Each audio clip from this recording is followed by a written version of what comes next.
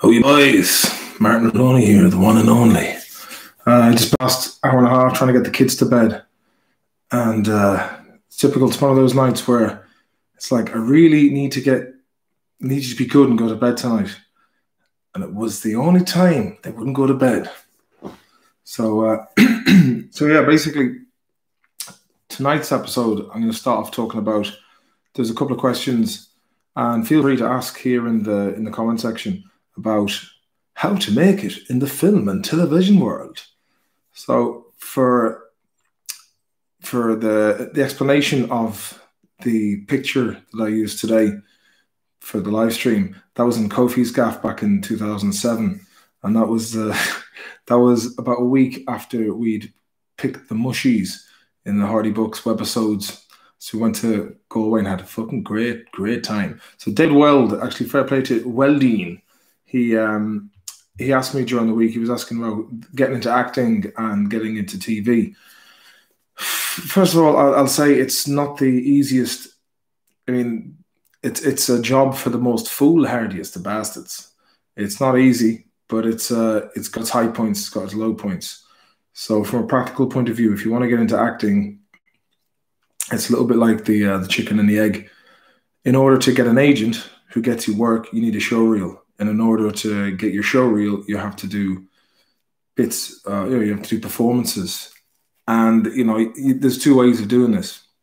You either do what we did with Hardy Books and you grow your own audience, and one thing leads to another, and then you commission your own work. And even at that, even the fact that I'd had like 10 years of experience doing my own show, and I was a very capable actor, and I did have some acting background beforehand, because I'd only done the one character, it kind of pigeonholed me in a certain kind of role, let's say.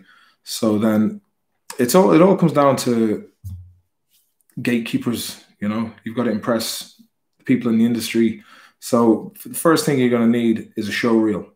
And then the other thing is you got to be good. Now, something that we ruffled a few feathers with Hardy Books when we started was maybe we kind of ruined the mystique of all these, let's say, trained thespians, Stanislavski, method acting merchants, such as, I remember hearing a story from a fellow actor from Galway called Duncan Lacroix, and he's actually in the same agency as I am. He's in Outlander, and he's a really, really sound guy. I was talking to him in Spanish Arch in Galway back in 2007, and we were talking about acting classes and this kind of stuff. He said he went to an acting class where he had to be taught in a module one Saturday how to crawl out of his own belly button, which is complete fucking shite. Basically, if you're going to have, first of all, it sounds like it's the obvious thing to do, but first of all, some people either have it or they don't have it. And if they don't have it, then maybe they know the right people and they put them into the show. For example, Stateside, he goes around saying, I'm a top actor. But we had to have literally the most frustrating war of words with RTE to keep Stateside in the show, because they were like, he can't act. He's the only one in it who can't act. And I was like, but that's what makes it so funny, is the fact that he can't act. And with that in mind, you've got to have it or you don't have it, right? So if you do have it, then you need to start finding work. So the best place to start off is obviously short films and students. If you're going to do this yourself, you need to assemble a crew of like-minded individuals. Lucky for me, I had Tordoff, and I had some sort of education in Ballyfermot back when I was about 19 to 20, which was all right. And I knew I wanted to get into making TV and film, but like the rest of you who are asking, where do you start? There's a couple of different things you could do now. First of all, if you want a backstory in Hardy Books and how that came to be, I'll tell you that. So it's good to see it. Sorry, I got stuck in there about saying hello to everyone. Got to be fucking serious there.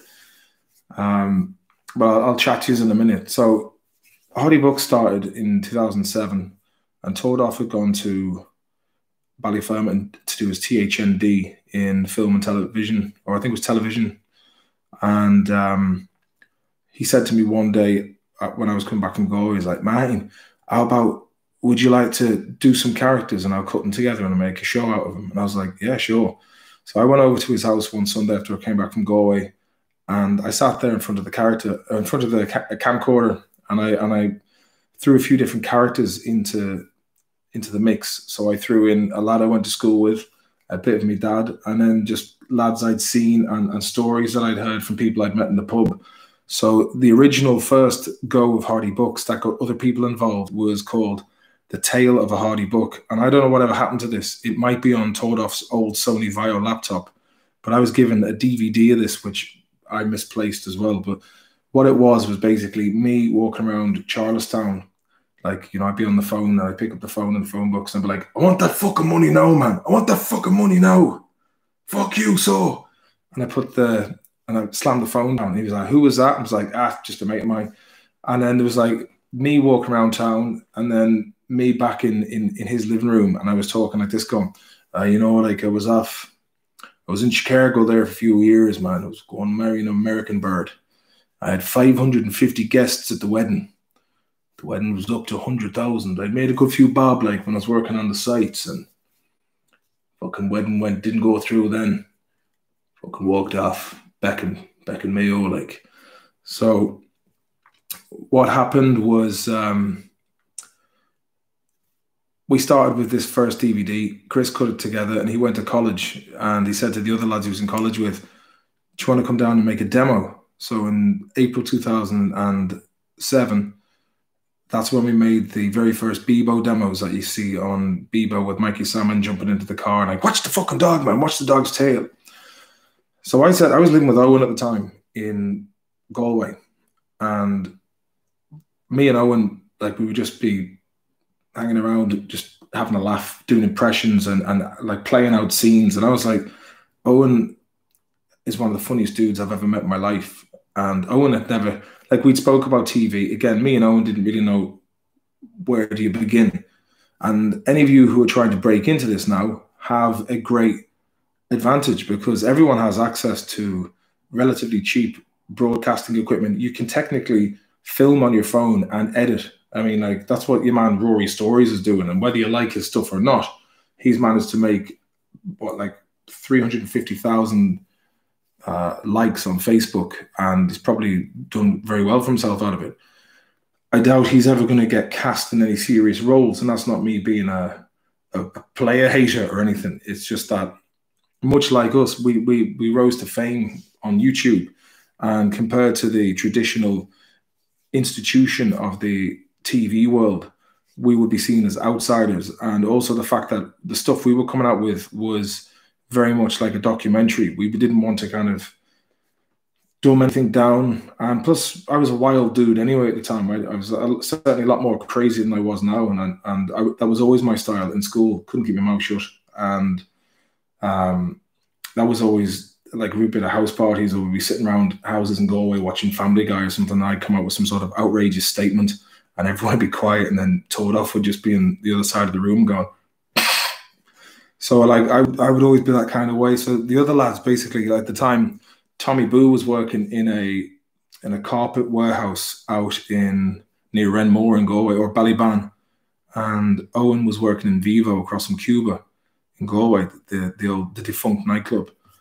So we just had this magical mix of characters, and on top of that, then Tordoff had, you know, that me and Tordoff had sat watching these various comedy shows, such as Spaced, Peep Show, Alan Partridge, Father Ted, The Office, Trailer Park Boys. So we always knew since we were kids. We watched like Adam and Joe Show and all this kind of stuff. We always knew since we were kids it was what we wanted to do. I was the first one to go to college, but then afterwards I ended up coming to Sweden, and I was just talking to Sasha, the guy who brought me to Sweden, and he's on about coming on to have a little chat later on.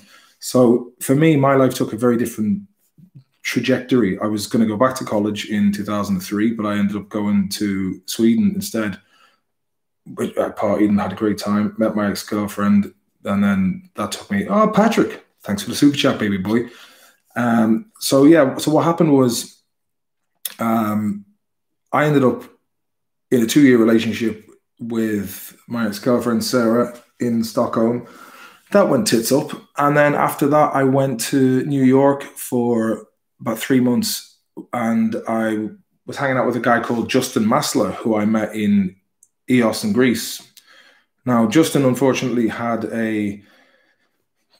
schizophrenia, and it seemed to be getting worse. So when I lived with him, Justin had enough money. He had a broadcast quality camera, like a Panasonic, worth $5,000. And Justin had this internet feud with Tucker Max, the guy, the womanizer fella who wrote that "I Hope They Serve Beer in Hell" book. So him and Justin were fighting, and one night he had his camera nicked off him and he got beaten up. That's this little side quest. So I live with this guy. He was like, "Martin, do you want to come over to Stockholm or to New York, and we'll make our TV show and get famous?" And I was like, "Brilliant." And when I was 22, you know, I was like, just want to be famous, or like whether it's through music or acting. The concept of fame is this like nebulous kind of concept of getting recognition for my personality and talent, let's say. So I went over to New York, and it became quite apparent after a few weeks that Justin was unfortunately a bit unhinged. So we made one video over there. Well, actually, the first time we went into a place called Bay Ridge, where we're living in New York, and we brought in a full camera with lights on it and everything into a pub one Saturday night at about 12 o'clock. So I like guys walking up to me and go, "Yo, who the fuck are you, man? Yeah, where are you from?" I'm from Ireland. "Yeah, my mom is from Ireland." "Where's she from?" "Donegal." I'm like, "Donegal? You mean Donegal?" "Yeah." So I ended up going out with a girl who I met that night for the duration of the rest of my stay in New York. So that was it. Nothing really happened. I went back to Liverpool and was working on my uncle's shed with my dad, which was mental crack. But it was kind of like a bit depressing because I'd gone full circle. I'd gone from New York to New Brighton. And I think that the peak of the depression of that kind of anticlimax of Stockholm, Interrailing, New York, then back to the place I was born. And I was in a nightclub in New Brighton called La Playas. And I was listening to two guys arguing over a fiver outside a chip shop that was in the basement of the nightclub beside the toilet. And I was just like, how the hell have I gone from New York to New Brighton? Like, is this it? So yeah, I went back to Ireland, and then that happened with Chris. We did the demo, and then we got Owen and Salmon involved. And funny enough, me and Chris were discussing like, oh, wouldn't it be great to get someone like Salmon in it? And we were like, why don't we just get Salmon? So we asked Salmon, and it was, "Hey Mikey, would you like to be in a show that we're doing?" He's like, "Yeah." So I was like, "Sound, we got Mikey Salmon on board to play the hitchhiker." So the name Hardy Books came from a round table discussion we were having, because that was a real kind of a word that older lads would use about young fellas who were like hardy bucks around town. "Oh, that fella, he's a hardy buck. No, you'd want to watch out for him." So the name itself just became like something that was everyone could relate to around Swinford, let's say. So we did the demo, we put it up on Bebo.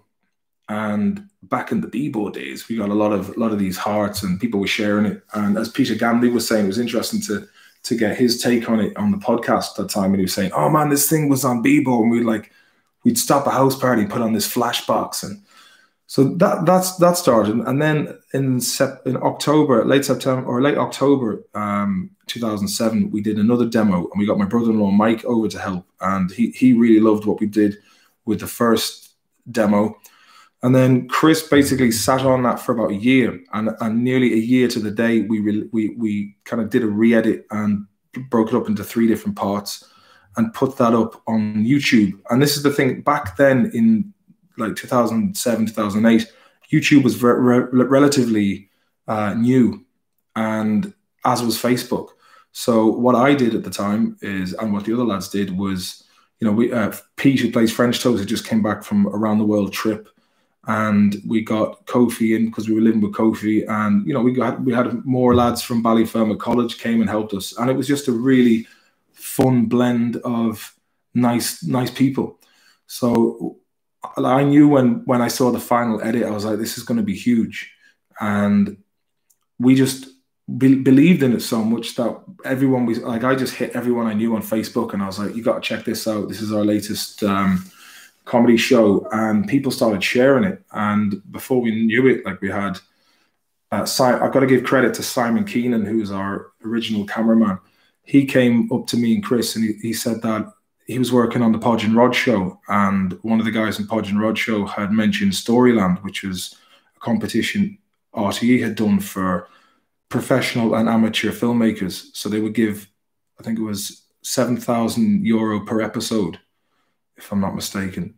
And then you had to do a 7-minute clip. So when we were going for the interview, we got into the top 20, which we didn't think we'd even have a chance of doing. And then when myself and Chris and Mike went in for the face-to-face meeting with RTE, one of the other guys who, I can't remember the name of the show they were doing, they just had their audition or their pitch. And we were like, oh, class, man. How did it go? And he's like, oh, it went well, it went well. And we were like, what have you got there? And he goes, oh, this is some snuff. So he was like putting snuff up his nose. And like, me and Chris were like, oh, can we get some as well? So we went, took some of this snuff. And then immediately afterwards, our eyes started watering before going in like a pair of fucking idiots and trying not to sneeze. And in some ways, it kind of helped us take the edge off the nerves. So we were really enthusiastic. Much to our surprise, we got the commission for the top 10. So this was very exciting for not only us, but for people in Swinford as well. And all the people who were on it from the beginning, like so many people were like, oh, can we come in? And we were bringing everyone in. You know, we were very welcoming to anybody who showed any interest and was good crack. We were like, yeah, we'll find a place for you. And funny enough, with Big Mick, I remember showing him the stuff on Bebo. And I remember, like, in my mother's house, I was showing him on the computer, and he just sat there watching it going, yeah. And that's comedy, is it? So he was a bit skeptical from the beginning. And then when Archie got on board in Foamy Nights, we were like, hey, Huge, do you want to come in and be in Hardy Books? And he's like, no, I'll do a bit. And I've even a walk for the character that I've started doing. And the first time I did the show with my uncle Eugene, who plays Mick, I just couldn't stop laughing because it was just so funny to see my dad's brother was now in the Hardy Books with us and just being a really funny legend. So it went strength to strength. We ended up winning the Storyline competition. And we went and actually had a meeting with Warp X in Sheffield, they did This Is England and that kind of stuff. We didn't really hear anything back then from them because we went to RT came with an offer for Series 1. So we went for Series 1, we went to RTE, we did that.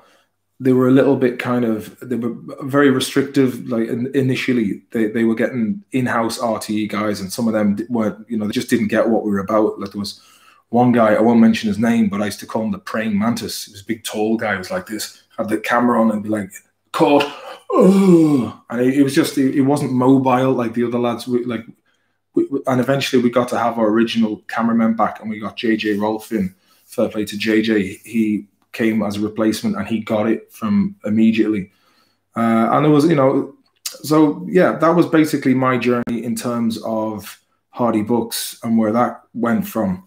But if you're starting out as an actor or you have any ambition to be an actor, my advice would be start a group with friends or acquaintances that you can get on with, that you have a shared desire to create. And rather than trying to create for the sake of making it big, just do something that yourself is funny and you enjoy.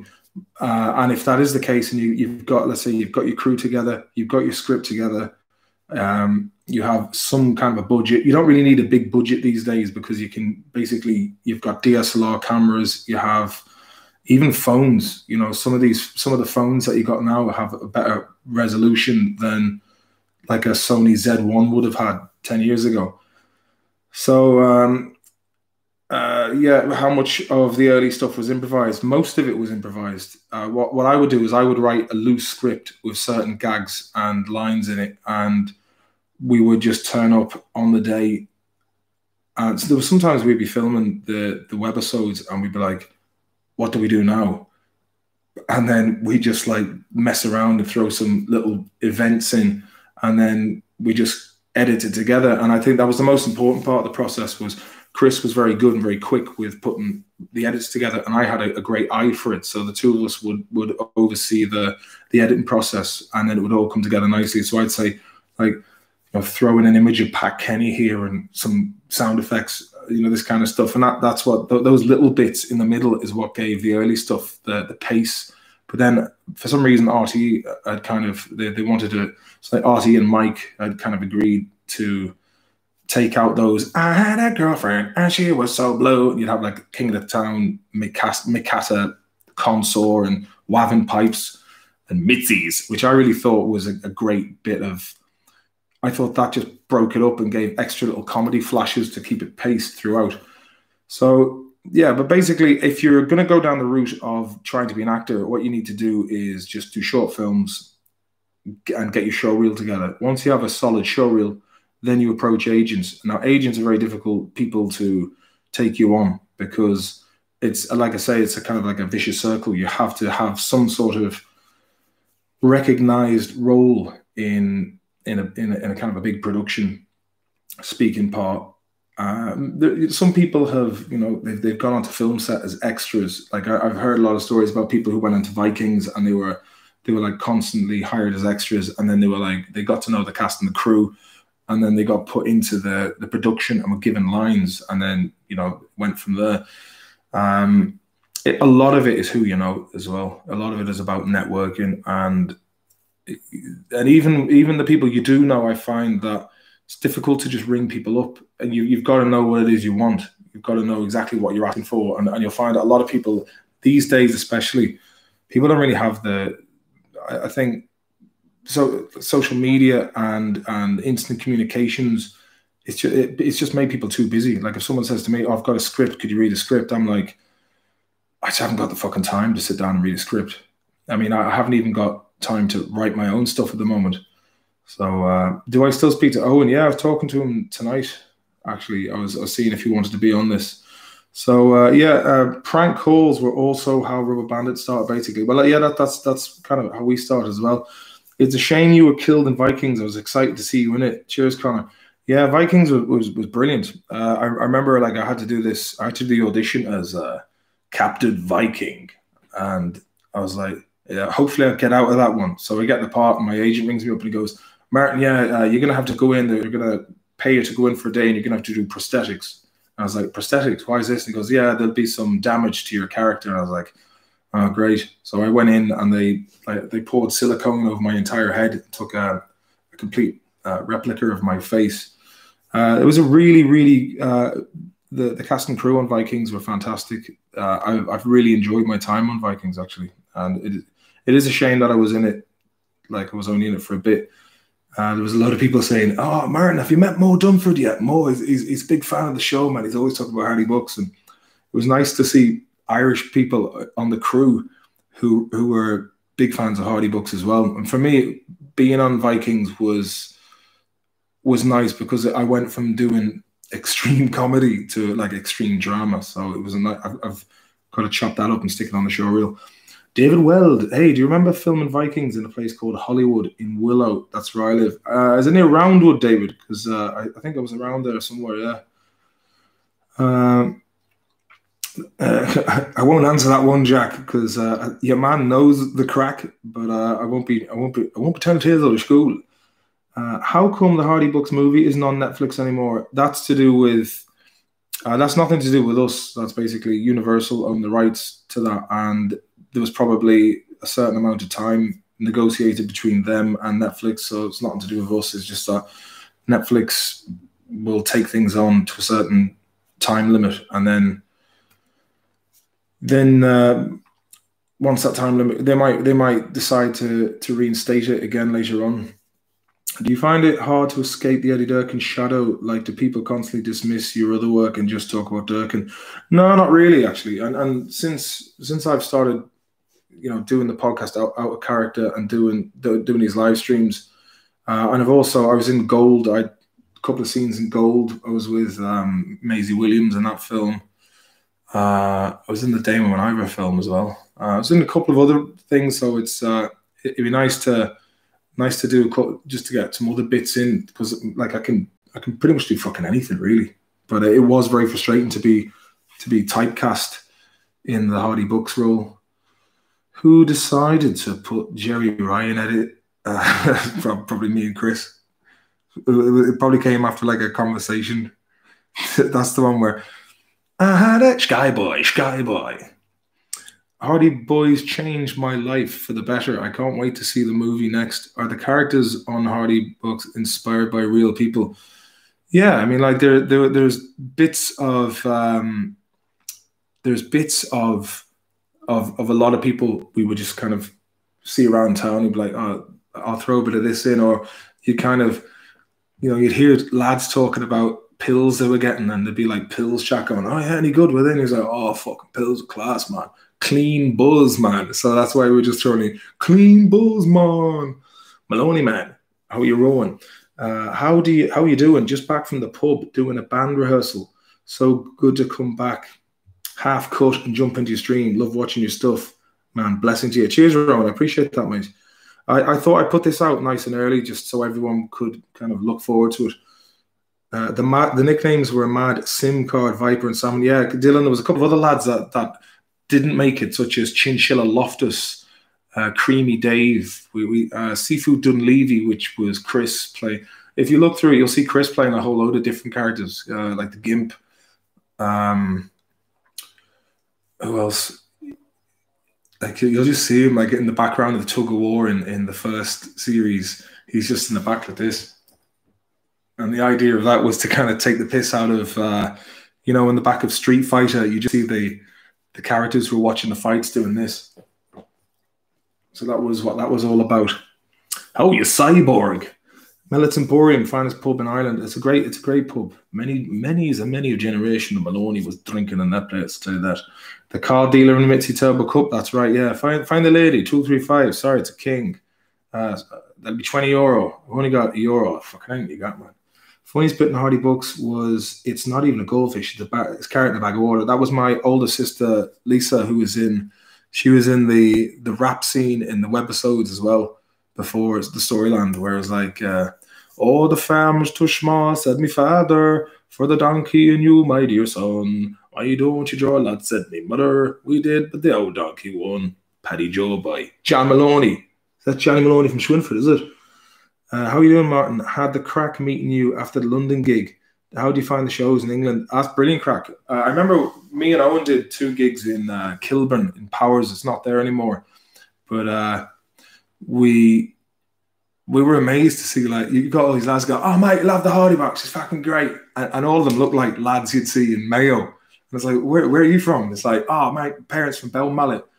And it was like, it's funny to see people who were like me, who were like biologically Irish, but who were born in England. It was a nice touch. I love doing gigs in England.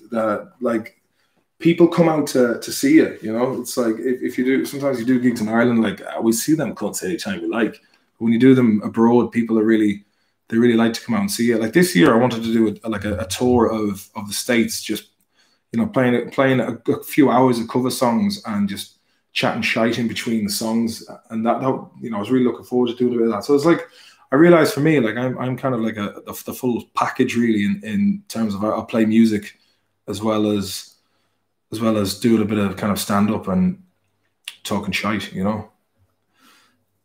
Oh, you Gemma Louise, you're well. The guy the guy you and Owen stole the coal from and was in court next scene, worked on Vikings. He told me shooting Hardy Books was the best crack he ever had. That's right, yeah. Darren Conway, he's a sound out skin for Evolution. Is it Darren Conway? Darren, anyway. Can't remember off the top of my head. Was Chris the lad trying to seduce the horse with his Pete Tong mix at Salmon Stag?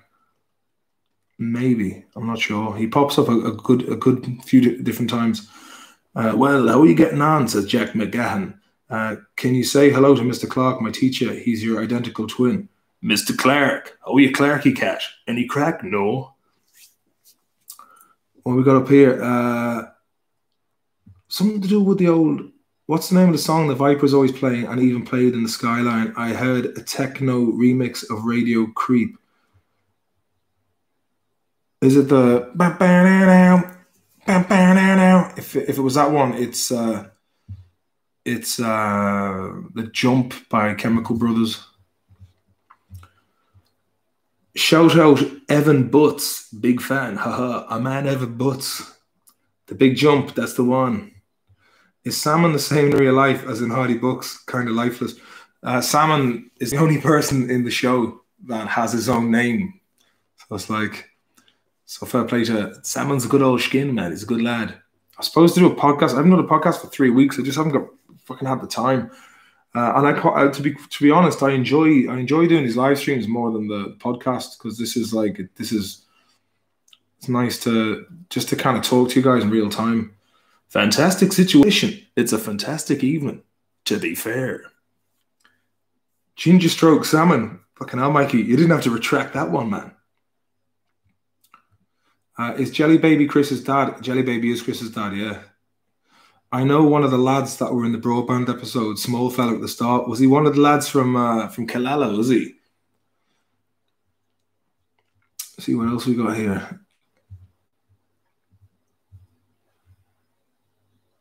The random scream at the end. Thomas Creeby. Thomas Creeby was a lad who I didn't know, right? I'd never met the guy before. When I was about 15.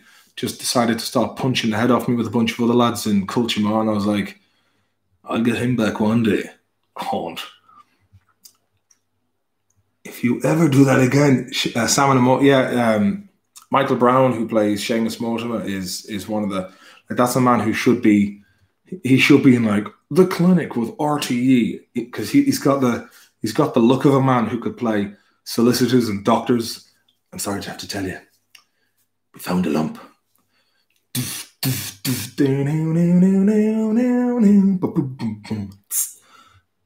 The funniest scene was you and the Viper in the Chipper. Fucking genius acting from both. I'm only being fucking sound to you, man. I'm only being sound to you. You got a lot of that kind of crack around small towns where there are people like making out they're being sound, but they're actually overtly not being sound. I must say there's a good gang of you in the house today. We're up to 100 there earlier on, which is good crack. How great is that your man COVID caught up with Trump? I just seen that earlier on, but that's an interesting touch. All right, I must look into that a bit more. Fantastic situation, amazing art, and accidentally got insanely rich from investing in Bitcoin. Or who was that? That's interesting. David Cho, good actor. Solid talk. Magic Mushroom season, best time to watch the Hardy Books. Carl Straightberger, all I'll say is south-facing hills, morning or evening, and you'll do all right. Seamus Mortimer, a Safe Pass teacher in real life. He is. That's what inspired the Safe Pass scene, was after I seen him doing the Safe Pass when I was about 24, and I needed the Safe Pass scene so I could get the Safe Pass to work on the sites in Galway. And I remember watching him going, man, this dude's a natural. And funny enough, like, we were doing about half a week before we were doing the interview scene for YouTube. We were like, oh, who can we get to play one of the interviewers? And then I looked in the Western People, and Michael Brown, who plays Seamus Mortimer, was standing on a raft with another fella. And they were doing this thing called the Huckleberry Fin Challenge, where basically you have like a flotilla of lads on canoes doing a charity event for water safety. And I seen him in the Western People, and I was like, Michael Brown, man, he'd be perfect. So I rang him up and I said, Michael, I don't know if you're aware of, we've been started doing this series with RTE, but I noticed that you can act, and we'd like to invite you to play Seamus Mortimer. He's like, Martin, do you know what? That'd be fantastic. I'd be there. And fair play, he was, and he's been a solid member of the crew since. Yeah, but I think we kind of ruffled a few feathers in the beginning with the with the industry, because we proved that you didn't have to have any acting background. What we would do is we bring people in and we're like, you just play yourself in the situation, and they did. So me and Chris were the only ones other than Lexus who had to put on a different accent. And in the beginning, that was quite difficult because you'd be like, oh, how would you say that word without slipping? And then there was an extra level of difficulty for myself, Chris, and Lexus. Any plot threads you wish you'd gone further with? Oh, mate, there's loads. What I wanted it to be was kind of like The Simpsons, where you had a whole microcosm of people, and then you could have almost like a soap. And if we'd had an annual reoccurring series, we would have been able to do that. But like sometimes we've got like 4 years, and then I mean, like, it's been 3 years since we last did a series, which is a bit depressing. How long is the stream going on? Oh, she's benching a good 35, man. A good 35. It would have been good seeing a Hardy Books episode with the Rubber Bandits featured. We did a lot of stuff with the Rubber Bandits back in the day, and they were sound, man. Like we did a lot of stuff with them back in 2009, 2010, and they just kind of fucking ballooned after A Horse Outside, and they went massive. I haven't seen either of them for years, to be honest. What's the story with Shady Ganley? What about him, man? If he dies, he dies. It is what it is. Trump. What was that about? It sounds like something that Ivan Drago would have said about Apollo Creed. The Young Offenders. Kevin says Young Offenders is shite compared to Hardy Books. To be honest, I'll give you a bit of trivia about the Young Offenders. The director of Young Offenders is the guy who filmed Danny the Dunesman. I'm Irish. And more trivia. Speaking about Trump, back in the day, everyone thought the sun shone out of Trump's arse because he was doing The Apprentice. And I remember we were sitting around my kitchen. I think it was at the time we were doing. When was it? It was after we did like the first series of Hardy Books, and we were just kind of sitting around my kitchen in Mayo, and we were watching this documentary about Donald Trump opening a golf course in Scotland. I remember seeing him going. There was like a whole load of Range Rovers just turning up and all the doors opening at the same time. It was all slick. And I remember he was saying that he was doing a speech. He goes, I'm going to name this the Great Dunes of Scotland, after my mother came from these great dunes. And then I just loved the way he said dunes. And I started, after we went to the IFTAs in 2011, I was still on the old golden hour the next day when we were driving back to Mayo, and I was shouting out the window. I was going, the great dunes of the great shores of Mullingar to the open, sprawling wastelands of Donegal. And I just kept shouting all these different, getting things wrong, such as like the beaches of Mullingar or the windswept shores of Longford. And then I got in touch with James Cotter and Peter Foot, because they were asking us to go on Republic of Telly back in 2010, I think it was. So I rang them up and I said, look, I've got this idea for a character. So I sent them me just doing a few kind of characters in the back. And then that's kind of like where it went tits up with Chris, because Chris ended up leaving and going with them to Republic of Telly. And then he got the taste of the coin. And after that, then he was kind of independent for the rest of us. So that was kind of like the beginning of the schism, should I say. Just listen to the Hardy Books podcast for Podge from Ham Sandwich. Really enjoyed your chat with Kev as well. Have you heard from him lately? Haven't heard from Kev in a long time, Sean. Noreen was a raid. Do I meditate? What I would do is, if I'm putting the kids to bed, I put on this thing of a night called body scan meditation. And Jamie J. Carr, Jamie, I must get you on the mix here. Jump into the Discord group. Jamie J knows the crack. I was going to get you on the podcast with Big Darren. Let me see what's going on here. Discord ain't working. Bear with me now. Bear with me. For any of you guys who haven't joined the Discord group yet, hop in, man. Hop in. It's great. It's a party. The party never stops. Well, it kind of does, but what are you going to do? Can't be at it all the time, you know what I mean? Jamie J, man. Jamie J. did a podcast with Jamie J there a while back. All right, Jamie. So I'm actually gonna start the voice channels now. By the way, how's the volume on this? Is it all right? Because I'm using this, but apparently I haven't been plugging in I haven't been going into preferences and putting input as Yeti, so I've been plugging the thing in and it not working. We got Jer from Awfully Irish Podcast. I'll have to do a podcast with you this weekend if I can squeeze the time in. Tomorrow's O'Keefe. Did you ever complete that fighting tour of Ireland? The big fighting tour of Ireland. You know, it's Castlebar, Enniscrone, Knock, USA, Blarney, Irish. That was so yeah. So here's a bit of trivia. Back in the day when everyone was, did you see The Apprentice the other night?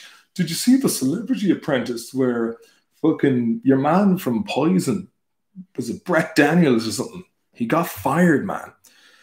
But I was on the Celebrity Apprentice. I got fired first. That was shite crack. I thought, oh, this is going to be a right DOS, man. They'll just ferry us around and it'll be easy living. Can't jump on, says Jamie J. I'm editing, but I definitely get on the podders. How are you, big man? I'm all right, mate. I'm pretty good. If you're around tomorrow evening, we might slot in an old podcast with Jamie J. Carr. Get Big Daz and Peppermeat in the mix. Patting Conway tonight. Where's Eddie Durkin these days? He's fucking knocking around the wilds of Mayo. Hey, good man. Drop me a line then on Facebook or something, Jamie, and we'll go chatting, or hit me up on Discord and we'll take it from there, horse. Take it from there. Good lad. I see the old subscribe count's fucking rocketing up there, Jamie J, man. Content, man. Content. Shaheen Byrne, 42. Also heard that you're a fan of 80s glam rock. Thoughts on LA Guns, probably the most underrated band of the genre. Do you know what? I haven't listened to much LA Guns, but they are basically the beginning of Hollywood Rose and Guns N' Roses, or LA Guns, Hollywood Rose. But I should listen to them more often. They're up there with the old Hanoi Rocks boys, who were also big influence in that scene. Irish Musk Cabbage. Was it the UK, US, Irish, or Apprentice you tried for? It was the Irish one. So it was like, yeah, at the end of it, when it's being fired, I tried to quote Raoul or Gaza at the time when he met Raoul Moat in The Siege. And when she was like, you're a good man, but I just don't think you're taking this serious enough. Therefore, you're fired. And I went like this, send us a check in the post. They fucking cut it out. Irish taking over YouTube job. Oh, Durkin is up the town fighting other lads. We got JD. Good news. Just heard Gaza is on the way to the hospital with a few cans to cheer Donald up. You know, I've got him a few cans, a loaf of bread and a jacket and some fishing rods. If I can get into him, I know he'll be all right, man. If everyone can just give the old thumbs up there, that'd be great, man. That'd be great. Not because it's like me trying to be all popular and shit. It's just so like YouTube starts bumping me up a bit. I'm paying me dues, man. I'm paying me. Oh, fucking hell. That was a nice little nudge. Fair play to you. A lovely little nudge. Thank you. It jumped from like 48 to 56. I like that. Timmy Mallett's after you. Whatever happened to fucking 60 thumbs? Keep it going. Keep it going. Yeah, Timmy Mallett. Whatever happened to him? We're getting a lot of love for Noreen here. Maybe I should get her on the podcast, actually. I should ask her because she was in it from year dot. Do you know what I mean? Let me see. Fair play to you all for giving the thumbs up. There were the thumbs. Good lads. I'll give you a thumbs up if you give me a 10 spot on tick. That's not even a fucking nudge, man. It's a stone. Martin, do you ever reckon you'll go on adventures and take more vlogs? Yeah, absolutely. That's the idea. But unfortunately, I was going to do that in the States as well. Great production value, man. Skyscrapers and stuff. I was going to do a live stream from the Grand Canyon. I'd be like, look at that for a fucking gorge, man. It's gorgeous. Any cans tonight, Liam? I'm actually, I'm doing, would you believe it? I'm doing the Sober October because Shawneen, get a nice pint. And do you know what? I'll save that for fucking smashed up November. Good on you, Shawneen. Good old Shawneen. Graham Russell says, I have no idea how a gorilla got up the town, but it ended up getting hit by a cab. Ambulance came for it. I love it, man. Fair play to you, Graham. It's just one of those little throwaway lines, mate. You know what I mean? Making the Grand Canyon look sexy. I filmed it with a 4K camera, even though now you've got 12K. Fuck your October, hey. No, I really want to get into. I just want to get into a good kind of clear headspace now and start focusing on putting out quality content. And I will spend the time trying to get this OBS thing, because if you look at the Viper stream, and he's got the we got Jimmy Bars in the house. Jimmy Bars. Hey, Jimmy Bars, jump in here for the chat, lad, if you want. And we got Shawnee. We got a lot of fucking hard hitters in the house tonight. Hard hitters. Jimmy Bars, smoking bowls. Jimmy Bars, smoking bowls, talking bowls. Jimmy Bowls, smoking bowls. Got Kyle right there, Kyle, mate. Kyle can also jump into the Discord there. Kyle, mate, I was watching EastEnders last night, right? And I seen Barry Grant from Brookside. There was a mechanic going, yeah, he's working. He's blue blood, he is. He's working for them. He's coming in here and getting bits of information. And he's like, no, I'm not. I'm not doing anything of the sort. And I was like, I recognise that fella from somewhere. Turns out it was fucking Barry Grant from Brookside, mate. Updating the Discord, might be in sharpish. Good lad, Jimmy Bars. Back home, mate. Did Hardy Bucks take a lot of inspiration from Trailer Park Boys, or is that an urban legend? Graham Russell, thank you for the touch, mate. The Ashton touch now. I appreciate that, mate. You know, you're a workhorse, mate. We got a couple of lovely lads now. Like, you're all lovely lads. EastEnders on Swedish TV. It was on Live Leak. It was on Live Leak. So watching EastEnders on Live Leak, man. Billy Mitchell got decapitated. I asked Twitter what was going on with him. No one replied. Man, you threw it out into the ether there, Kyle, and no one got on it, mate. Nobody got on it. Gonna wreck the witness. Are you a fan of Brookside feature-length jobs from the 90s, the Lost Weekend and that? Oh, mate. Who's on the line now? Jimmy Bars, you're very welcome to the show. Jimmy Bars, what's the crack, Martin? And shout out to the Brookside boys. Hey, I'm all right, baby angel. What's the crack with yourself? Sound enough crack now. I've been out playing the sports and drinking tonight because as of midnight tonight, my old town, for the boys who don't know, I'm in the northeast of England. I won't say the town, but it's going into a local lockdown, Martin. So what they're saying is I can't go and see my own daddy in his own house, but I can go and drink with someone I don't know in a beer garden, man. What's the crack there, man? Mate, you know what the crack is? It's just confusion, and lads just being so confused they don't know if they're coming or going. And when you're confused, the fucking carpet can be pulled under a man's arse. Shin name or Shin Gajeric, like it's fucking bollocks, chat. Do you know what Shawnee Byrne asked me? Do I miss the nights in Fibbers? Met us guys in Smoking Area years ago. The Buckfast was flowing. Fibbers is a great spot if you ever go down there. Lovely Brazilian women. I fucking miss Fibbers, man. This time, just the last month, then September last year, I went out for the old the Gaelic final. It was Kerry, August Dublin. Oh yeah, Dublin looking for the 5 in a row. It was an old draw, as you know well yourself, Martin. I went out again then 2 weeks later for the replay. I was drinking with your man Clifford's sister in Fibbers. We were fucking drinking away. Dublin won. I threw me pint of her now. Greatest crack, do you know what I mean? Fibbers is the one for the crack, Martin. You know well, son. I'd love to go out to a gig where you're playing it. I tell you, I was actually was it 2 years ago? I was in Fibbers. And fuck me, I was very, very mouldy and depressed after I was, half time. Mayo were a good bit up, and I was like, finally, am I believing my eyes here? And it was then they got fucking absolutely crushed in the second half. Would that have been Mayo Tyrone? Yeah, no, it was Mayo Dublin. Mayo Dublin. Yeah, and do you know what? Yeah.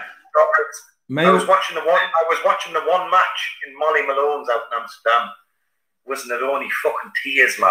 Wasn't it only tears? Like lovely pints all night, like, but yeah, fucking hell, man. As Tony Soprano would say, real, like, the tears of a clown. I was going to say, fucking Ross O'Lalia says, clowns crying now. There's a lot of lads dressed up as clowns just crying into their chips. Garlic and fucking salt.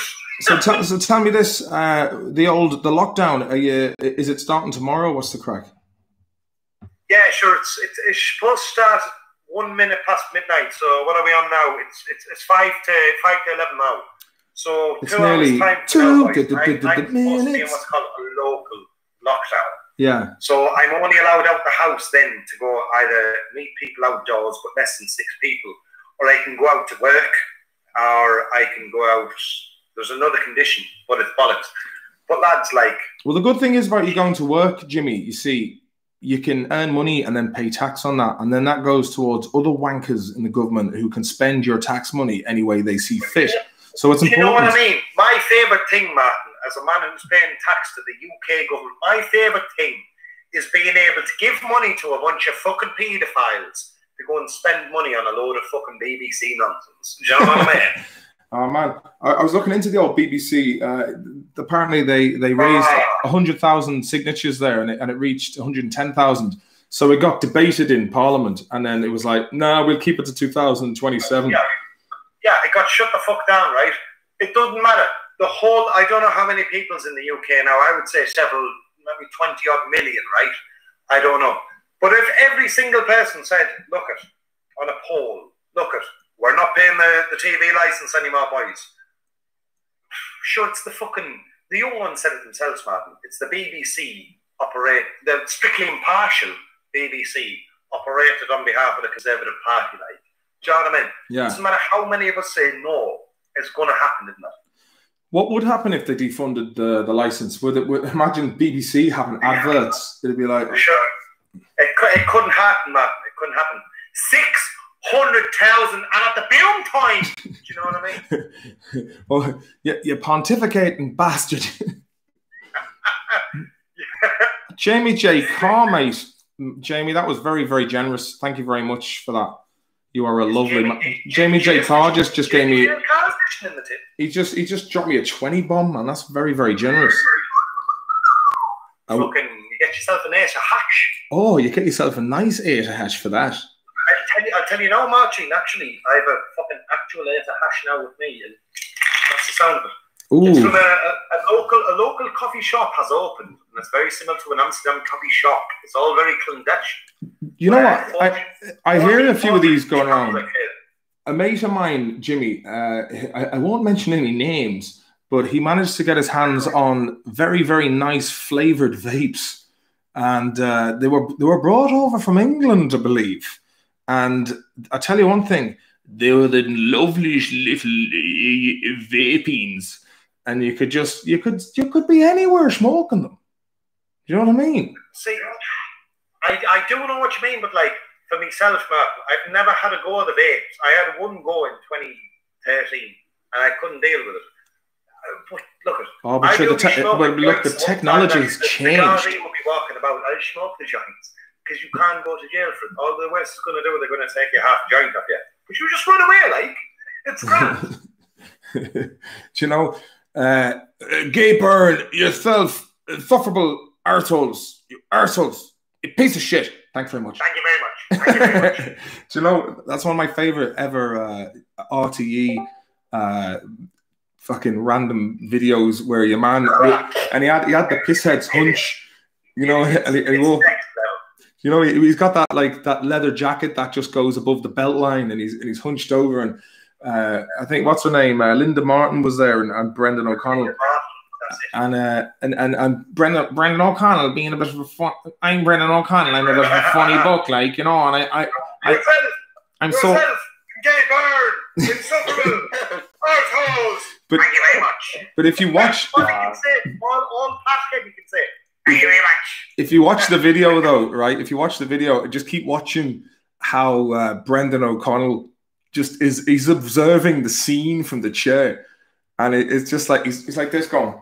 And it's like, I love the way he comes on, right, your man, and he goes, "How are you keeping, Pat? How are you?" Oh, that's good crack. Oh, we got Zacharias Quinn's in the mix. How are you, Zachy? Oh, who's this now? This is young Zach, man. He's one of those teenage lads you hear about. That's the crack. Hopefully my mic's better now. A Quinn fella.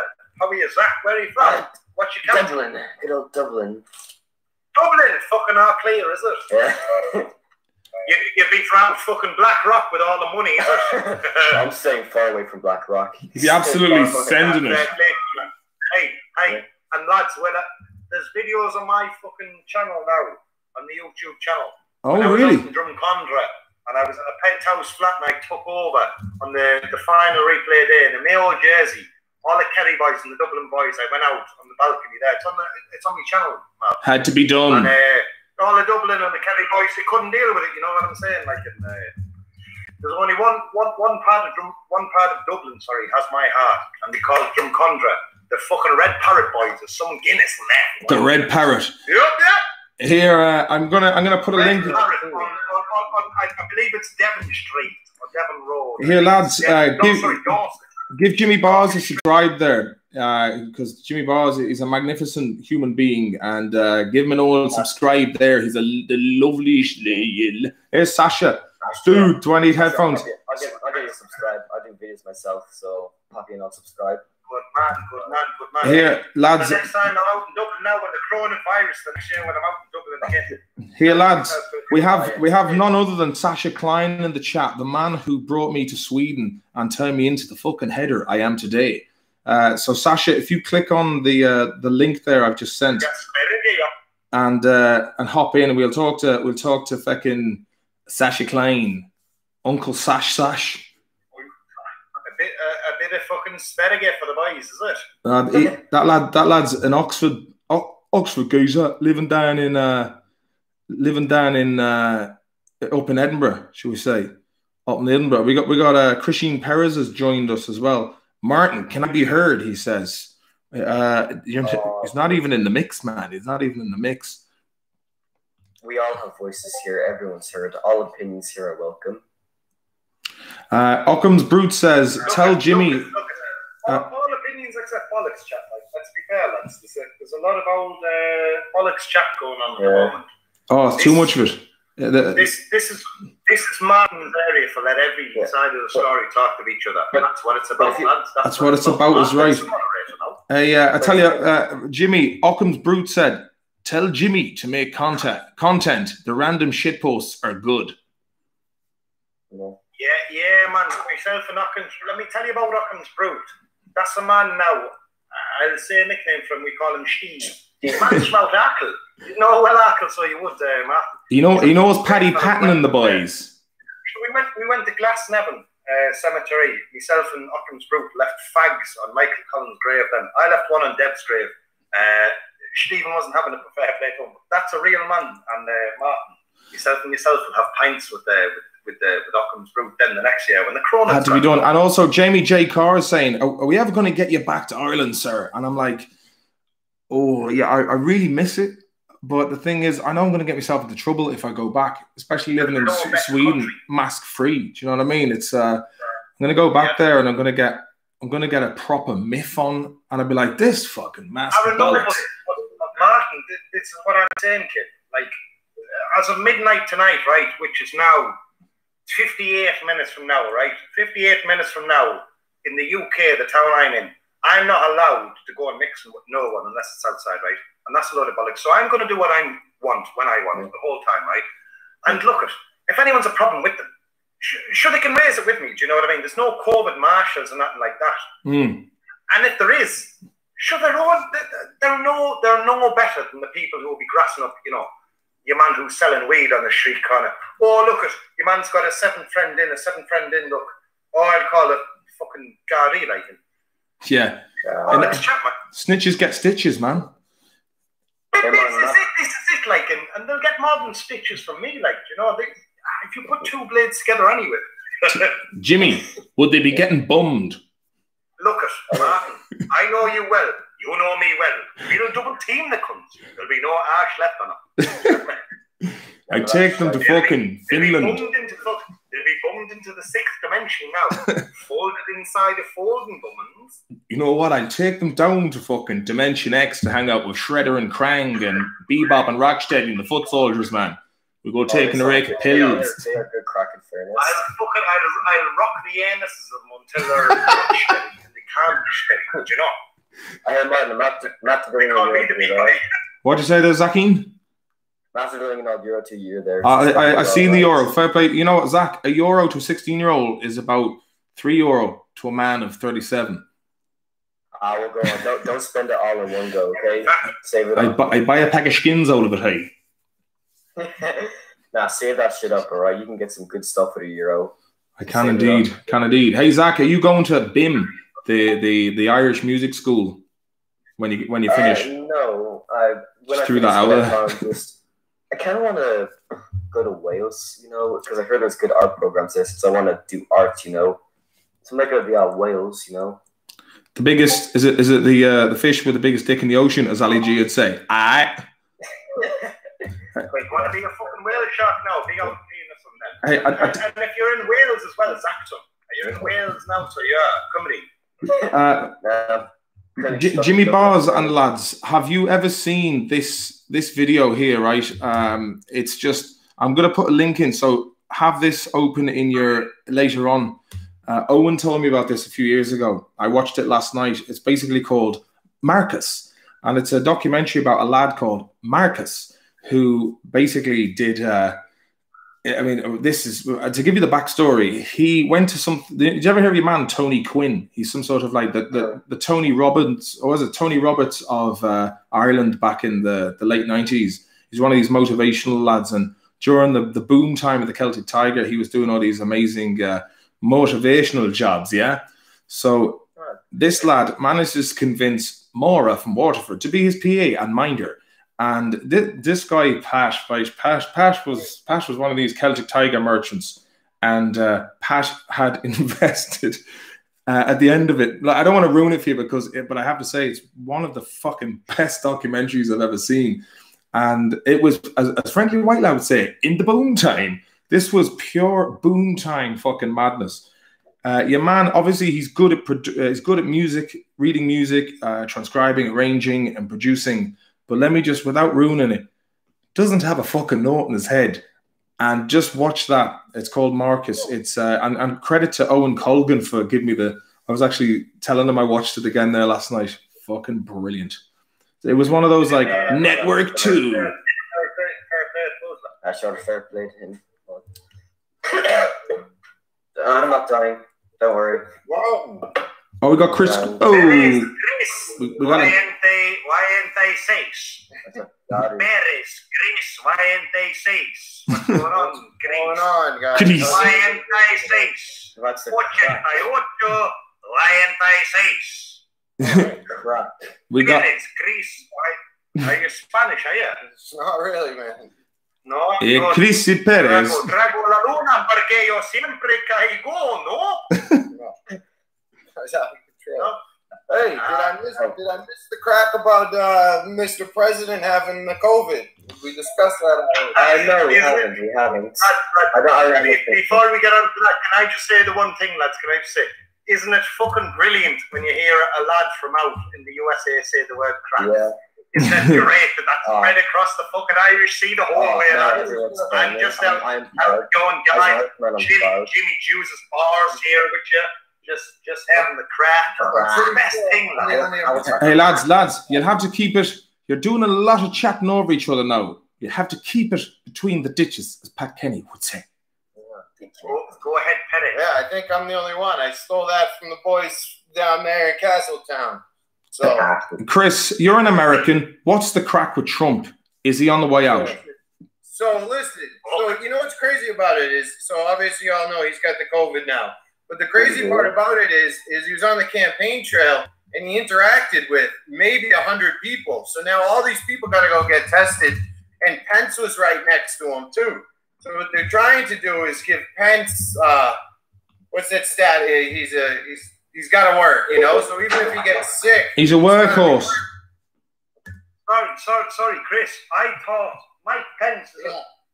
Mike Pence, like, he was the guy on YouTube zapping, if I may quote him, zapping faggots with electricity. Is that right? No? He's quite a religious. He's quite a religious. Schlegel man. He was saying then, take it in the crapper, you will get the zapper. Yeah. Is that right? As a matter of fact. Well, he won't even he's an be old alone. school book and fair fucks to sticking to the pipe. He won't even be alone in a room with a woman that's not his wife. He always has to have somebody else there. Hey, do you know what? He's not fucking wrong. That's Callum Evans' job. I mean, I get it as a politician. You know, you don't want anyone saying, "Oh, he raped me" or whatever. But he's not. He did that before he was a politician. The man is off his fucking rocker. How's it going, guys? It's Mike Pence here. Take it in the crapper, you'll get the fucking zapper. If he ended up becoming the president, it would be worse than if Trump was the president. The man doesn't do anything Hey, look, without asking. Trump Dodge could merchants. be worse. He could be better, but boys, do we not all miss Jade the Elwith. George Bush Jr. days where everything was just fun?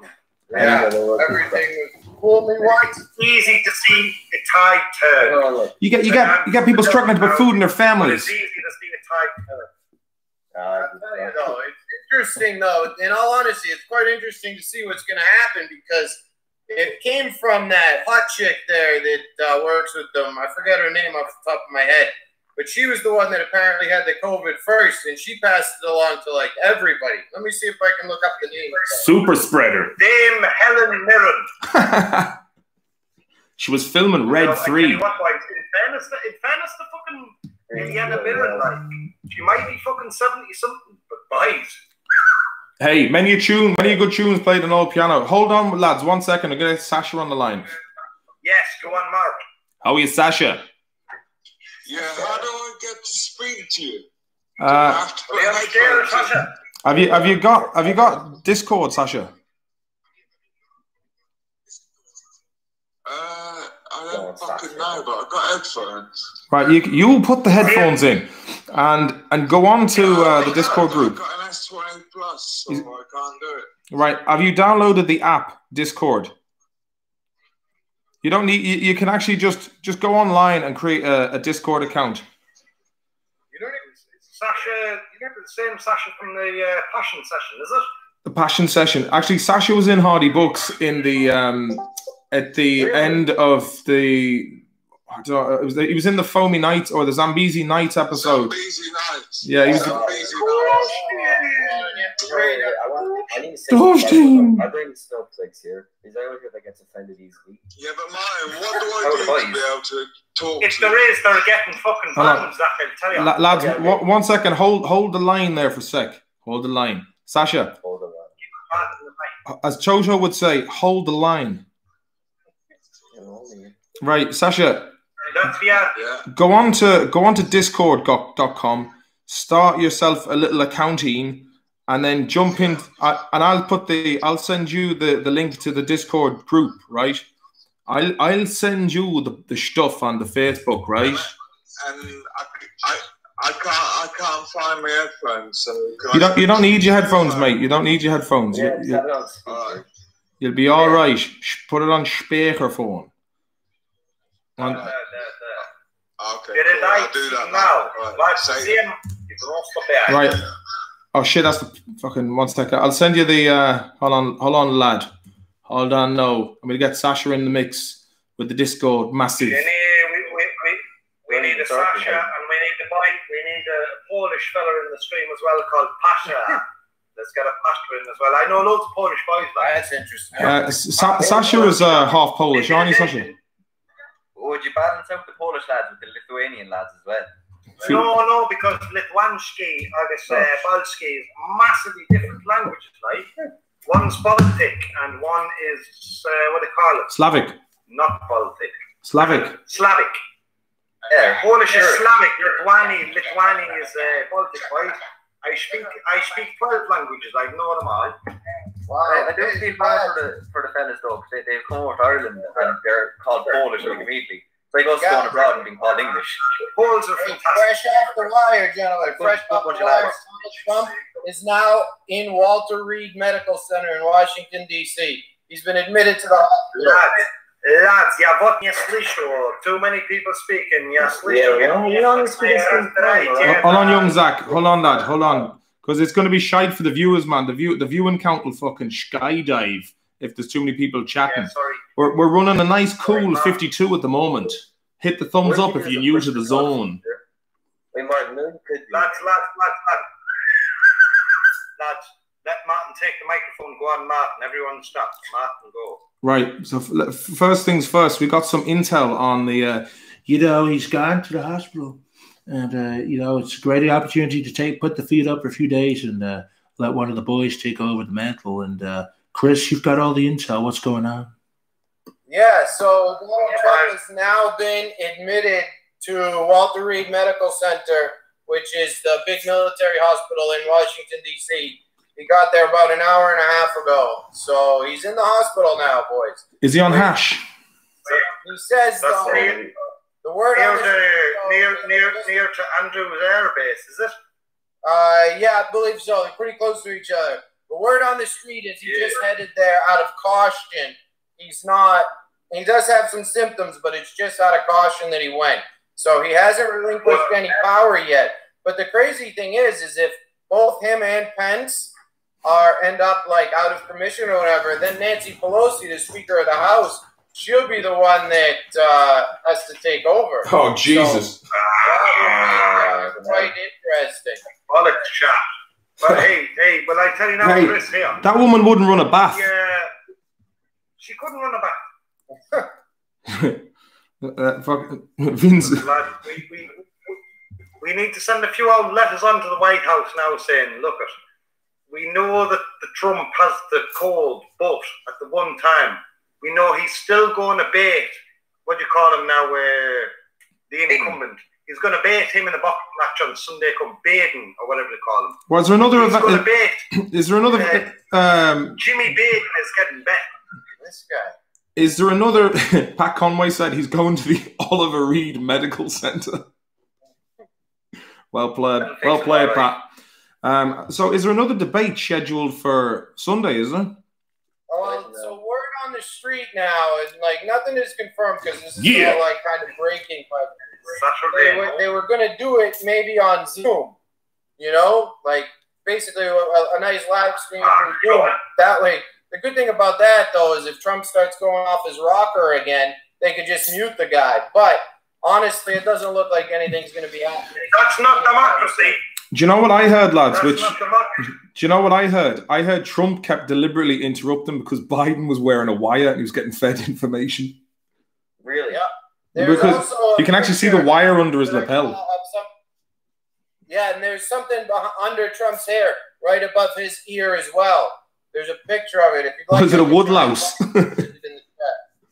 A woodlouse. They're two sides of the same coin, though. Like, they're both fucking imbeciles. Yeah, they're both doing the same shit. It's quite. Gunship the Laden. Who the Arnold? Think of fucking Michael Lee Higgins. He's all right. He does his job. Michael Lee sound like. I mean, he sits down. And he's only an old communist, that lad. Fucking communist. I mean, he does his job, and he does his job all right. So, Well, look, he was never the same since he came back from the Grey Havens. Yeah. Do you know what I mean? I got a joke for Irish people. Now, if anyone gets offended, I'm sorry. So, a priest, a rapist, and a pedophile walks into a bar. He orders a drink. It's one guy. It was just one fella. Yeah, good luck. Jeez, tonight. Yeah. Your man was from County Carlow. County Carlow. Yeah, nothing like the old, priest king. And the last bit of intel is there's been no transfer of power. Donald Trump's still in charge, and he'll be spending the next few days at the Walter Reed Medical Center in Washington. Mate, let's be honest about it. Trump is the figurehead, but he's not in charge now. The Federal Reserve is in charge, I mean, I'm very excited. I don't know about you lads, but I'm very excited to see this new Borat movie that comes out when he comes. Yes, I only got the link for the fucking trailer, and boy, that's going to be gas. It's going to be great. I was a little concerned too. I thought it might have jumped the shark, but it looks like it's going to be fucking hilarious. Sure, I thought it was only a joke. I thought one of the boys was saying to be like, look, 2020 is so shit and wouldn't it be great for new Borat? But no, it's true. And the trailer looks fucking gas, lad. I tell you, it could be better though. It could be better. Did anybody? If they couldn't brought fucking Martin in, it would be better, The bastards. Kevin Murphy in the chat said the only good commie is a dead one. Shout out Kevin Murphy. Can they see me? No. Did anybody catch the pandemic special from South Park the other night? No, man, I'm not watching it, right? Because I'm sick of the coronavirus. There's no crack in the coronavirus. I love South I'm going to tell you, it's not unbelievable. 1999, right? So, Chris, let me tell you, man. I've been watching South Park since it came out, right, in 99. Yeah. I'm not going to watch it purely because it's the corona, it's the lockdown. There's no crack in the coronavirus, man. I'm close to fucking shooting a few people. I'm telling you, I can't get it. those boys did a great job. The episode's pretty darn funny. It's good, is it? Yeah, it's worth a watch. You know, it's Right. literally 45 minutes long. Into bed. It's Sorry. funny.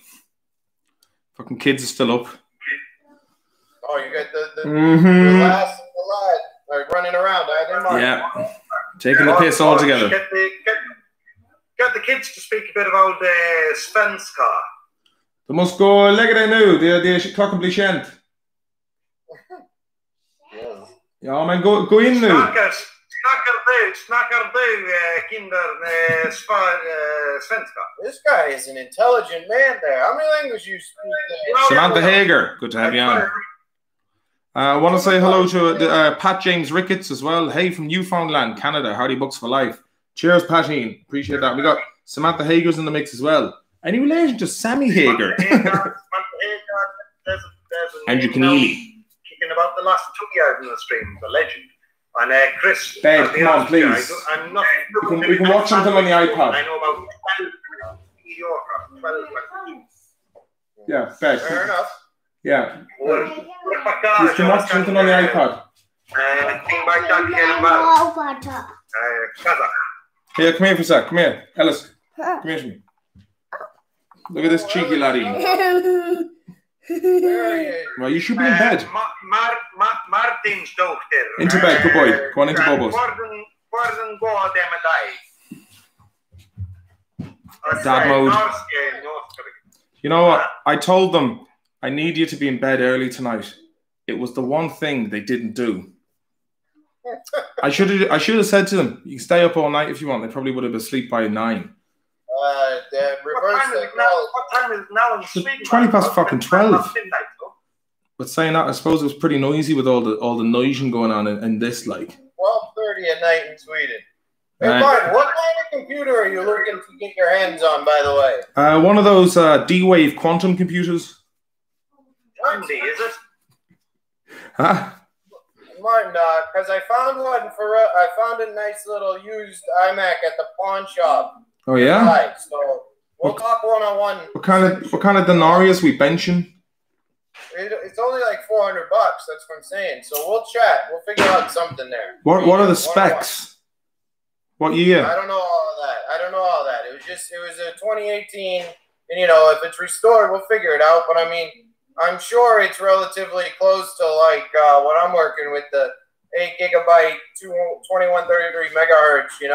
1.4 gigahertz quad core Intel Core i5. So I mean, I'll get all the information for you, and we'll figure out something. But Chris, it's not the most interesting content to be chatting about. We're down to 44 viewers now. We've lost a fucking load of lads. We lost. But we'll talk about that later. But an American job would be handy, all right. Let me say, Pat James Ricketts says, "What is your budget? Can price parts to build a rig, man?" Hit me up on the Discord group. Look, I don't know if I should. Since so fucking Steve Jobs died, the quality of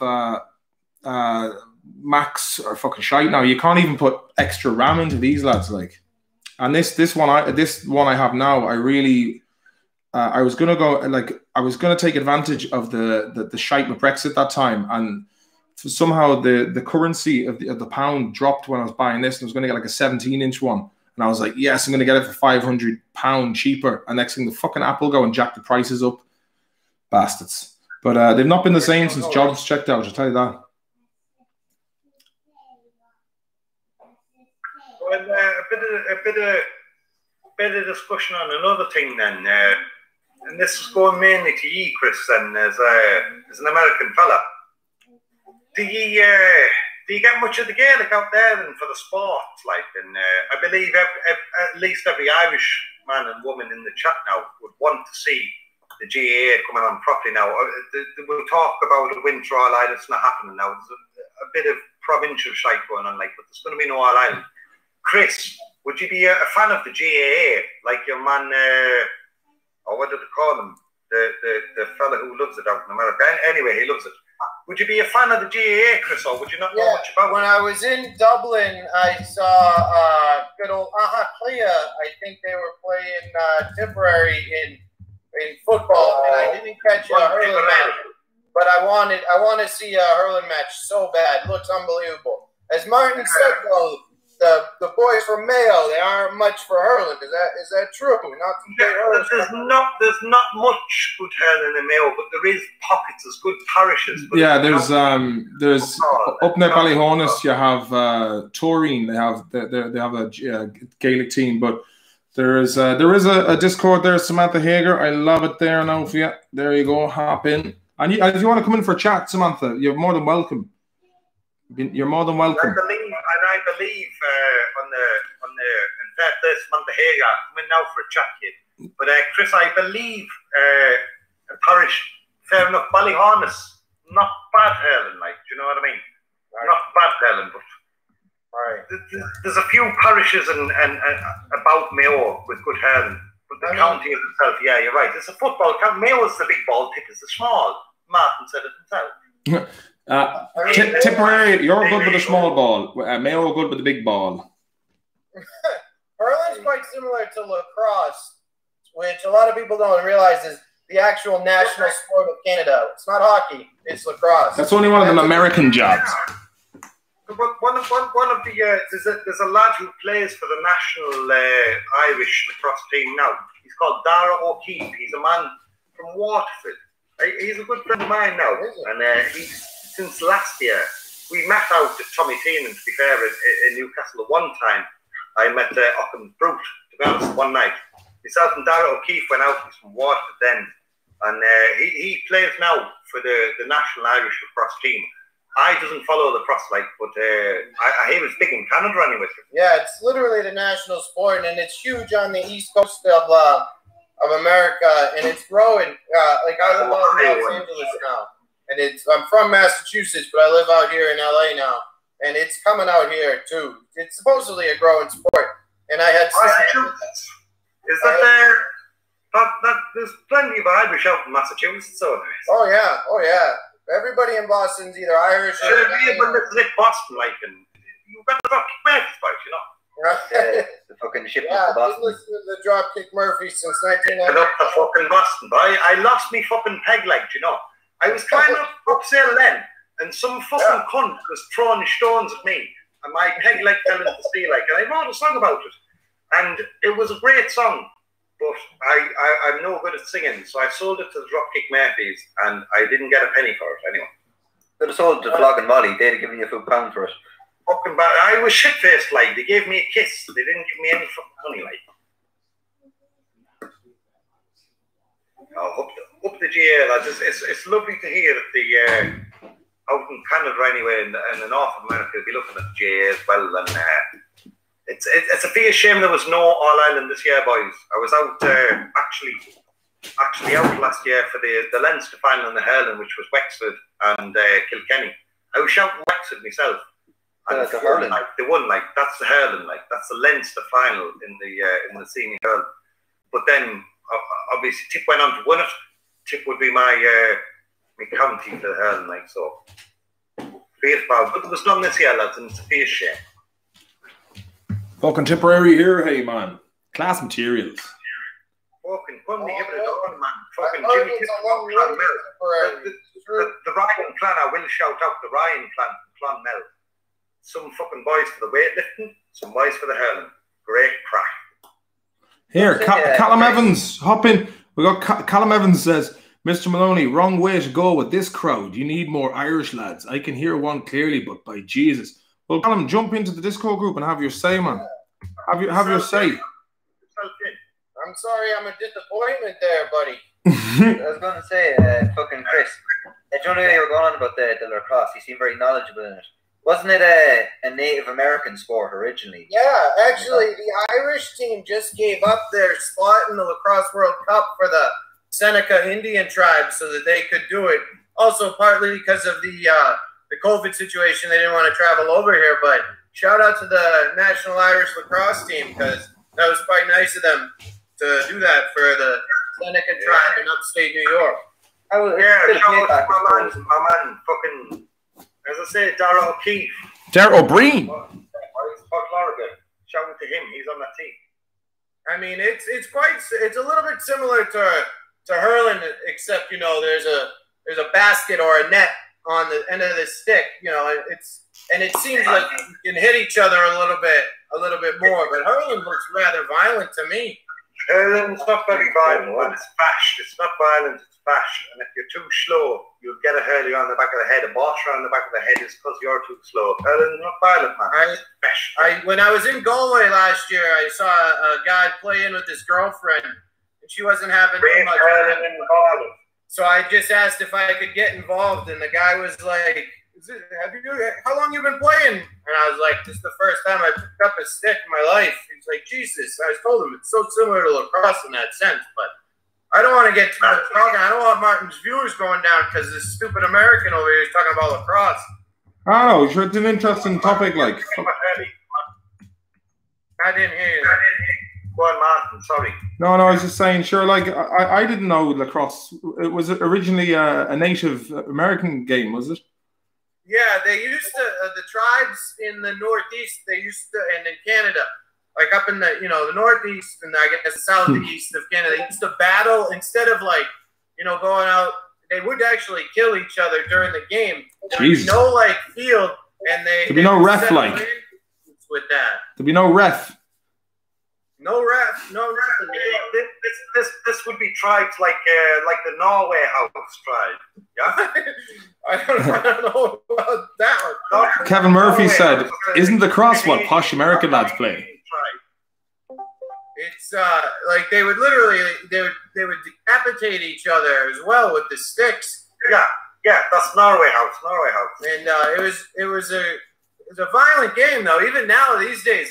There was a kid 15 years ago. He got hit in the chest with the shot. There's probably going 88 miles an hour. They hit him square in the chest, and his heart stopped, and he died on the field. You're fucked.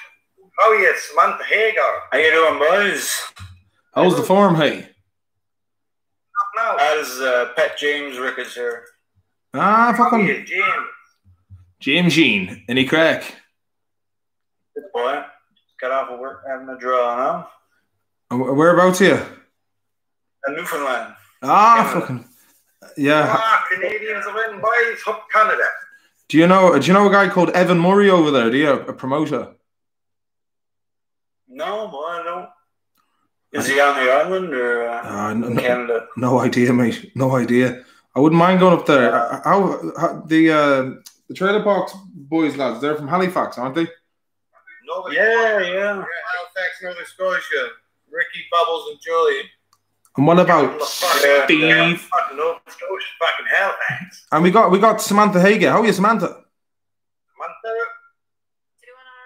all right. Hey, crank up the gain, man. Crank up the gain so we can hear your voice. Are you from Canada yourself, Samantha? Are you from the Americas? Yeah, I'm from Michigan. Michigan. Yep, Michigan. Are you a Youper, Samantha?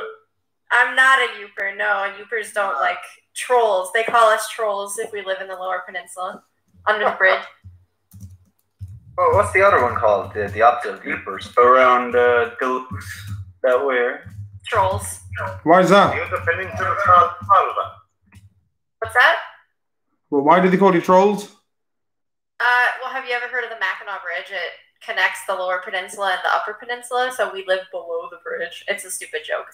So, I see. So, where's the bridge? Is it Michigan State? Is it near Lake Michigan? Sure, Shawnee knows the crack. I was going to say, has anyone seen Beetlejuice, aka Lori Lightfoot, the mayor of Chicago lately? It's she was dressed up as some sort of some sort of superhero who's going fighting against COVID, but it's one of the most ridiculous things I've ever seen. Man, it was like Halloween game early. I was worried about my own mayor putting my town into lockdown for the coronavirus. Like, no. Chicago's going to hell in a handbasket. The violence on the south side, too. That was the south side in general. Chirac, we scrapping fucking bullets around here, man. Chicago's bad crack, man. It used to be great. Yeah, they've been having some serious riots and violence, even in the downtown area. People are just flocking out of the city. They are. Let's move away. Again, boys, we're moving towards the old politics crack, though. Let's move on. Yeah, fair play. So what's going on now? Is there hurling or football season going on now with the GAA? There is, but only provincial. Like there's provincial champions. Talk about Winter All Ireland. Like there will be no Winter All Ireland. Like it was supposed to finish last. No, it's a pass. Whose phone's ringing there? That's weird. Sorry, I'm ringing Joseph to see if he's around for the chat. Oh, Give would you ever get stateside in? Well, you see, the problem is with stateside, he's an unknown quantity. Stateside is basically anytime I do a video with stateside, it ends up me having to put the video into private mode because he says some pretty controversial shit. He actually. I love to DM or I love to get a hold of fucking. Ain't no shame or I can only imagine it. I tell you one thing, he crossed the line. Well, he's been doing that a lot with the shit he writes to me lately. But he actually he sent a picture of his Filipino woman and then said, "Don't ring her, Martin. I trust you." And I was like, right. And then it's just anyone goes near her, they'll get this. And he just sent me a picture of his hard on, and I was like, Tom, it was a bit much, mate. All fucking 4.5 inches of the glory, is it? Yeah. He was benching a good. He was benching a good 5. I'd imagine he's very understated. I have a fucking friend, and he's fucking dangerous. On Facebook, and I remember sitting with him one day, and Shadeside sent a picture of some random fucking lad's nudes, just out of the blue. He's a fucking enigma wrapped in a breakfast roll, as he put it, Martin. He fucking is. Yeah, he's a fucking.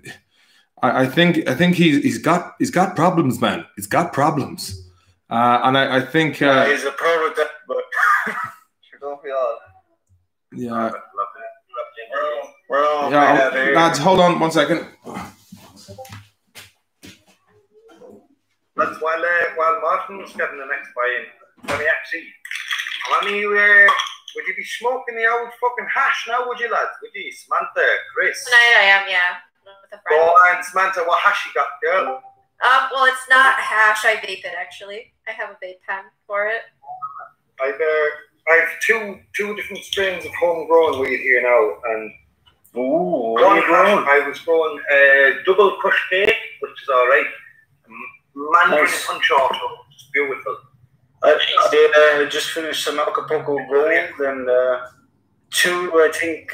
What's the laws over there in Ireland about growing? Are you right? Is it legal or no?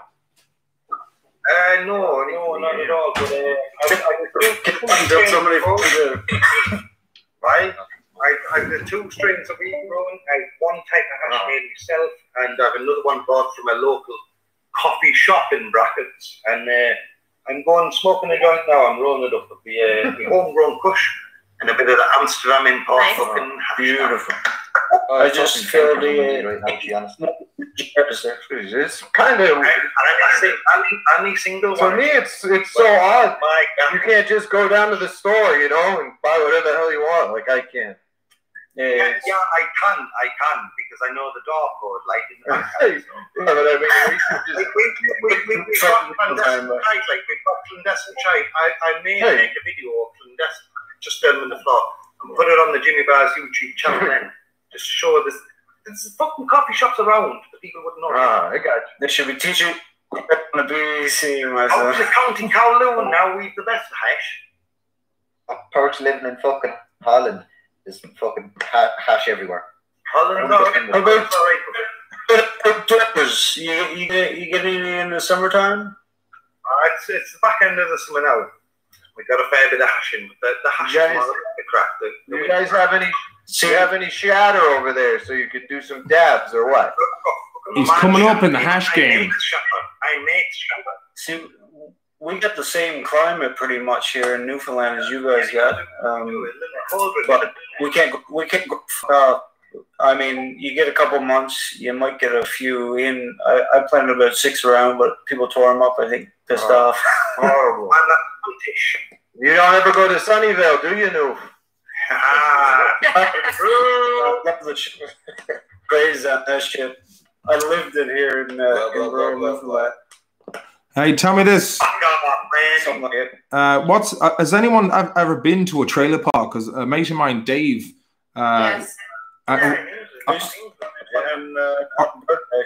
Because a mate of mine, Dave, was telling me last week he went to a trailer park in the States, and he just said like everyone is addicted to some sort of pharmaceutical. Yeah, that's accurate. Yeah. That's part of it. You don't have to go to the trailer park.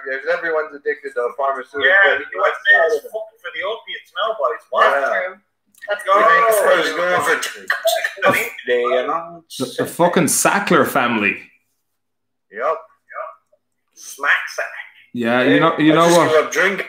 It was 13 weeks. Hey, congratulations, man. You've been off the drink 13 weeks, have you? Yeah. Oh, I feel pretty good, man. Yeah. Was it hard at first? Did it affect your dreams or anything there? Nah, fuck, man. I don't know. I never even had a bad hangover, really. I just didn't feel myself, and I said, fuck it. And, yeah, never touched it. You never had a bad hangover, and you're over the age of fucking 30. You've never had a fish. Well, 31 now. Jesus, I used to drink. Yeah, like saying, yeah, since last year, I'm getting fucking mad hangovers, like, fuck it. But when they don't go away after a day, you start to realize you age. Well, look, as Mr. Make would say, Sackler opiates. Don't you think, isn't it a bit of a strange coincidence that the epidemic of opiates kicked off massively after Afghanistan? It's not before that. It was before that. The boys went then and took over the Afghan opium fields. Like, it's directly. Look where's America. Yeah, it'd make you fucking wonder. Seattle job. The CIA then went over. It stands for the Chartered Institute. The Superman. Hold on, lads. Try not to talk over each other there. It'd be great, right? If I could figure out how to get us having like if I could somehow manage to see. I don't think this. I mean, I've tried it, but it's too laggy. If I try and watch a video and do a live stream and capture the screen of OBS, it's not powerful enough to kind of get. And it's also fucking really small.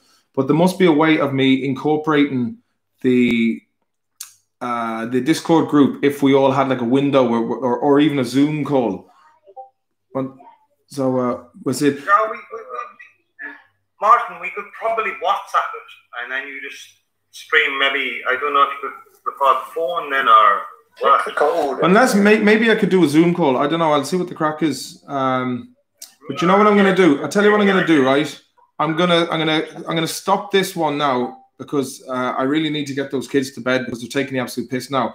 But what I'll do is if I can get them off to Bobo Town, I'll come on again. There is no kids. we'll try a voodoo call then. A voodoo call, exactly. But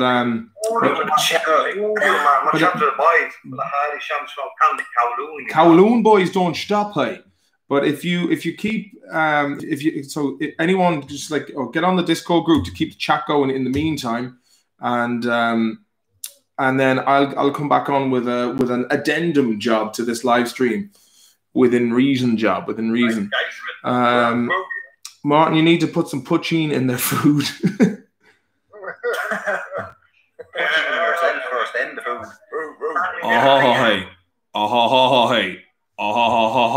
Right, right, look, I'll be back. All right, Martin.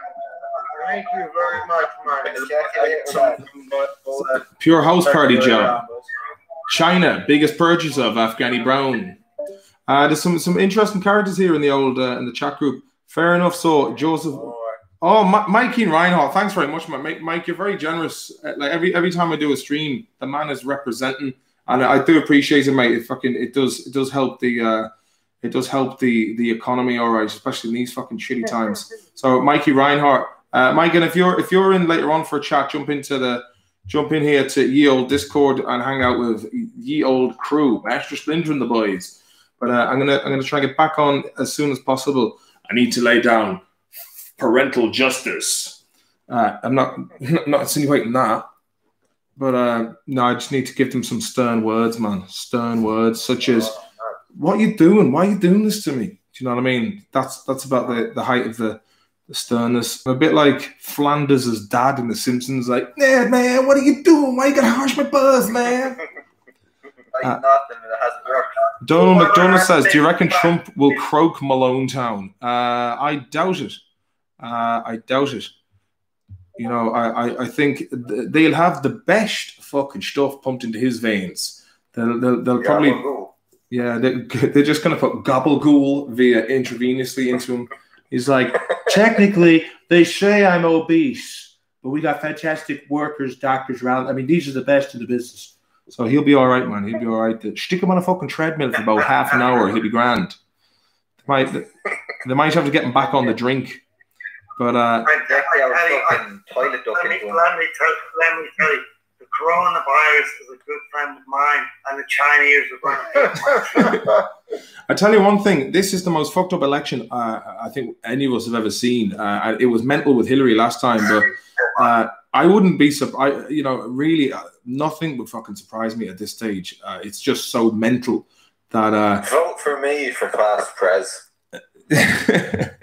Pedro for president. I'm going for class prez.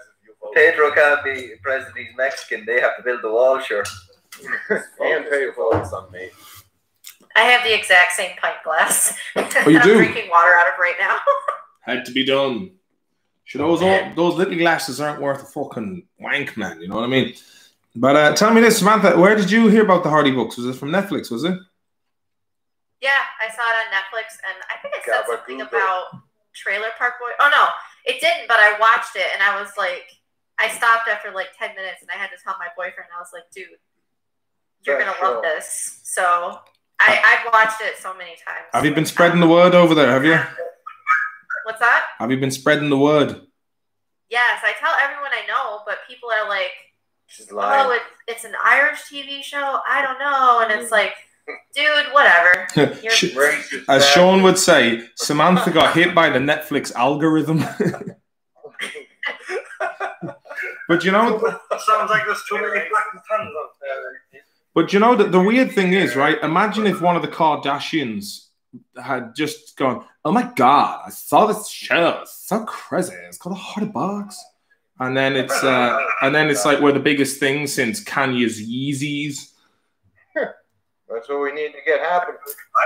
Oh, breaking news: Trump in critical condition after experiencing that COVID-19 symptoms. Critical condition. Fuck me, man. Oh, where did you see that? What is that? Mr. Baker, I don't know. Trump in critical condition. Who's in critical?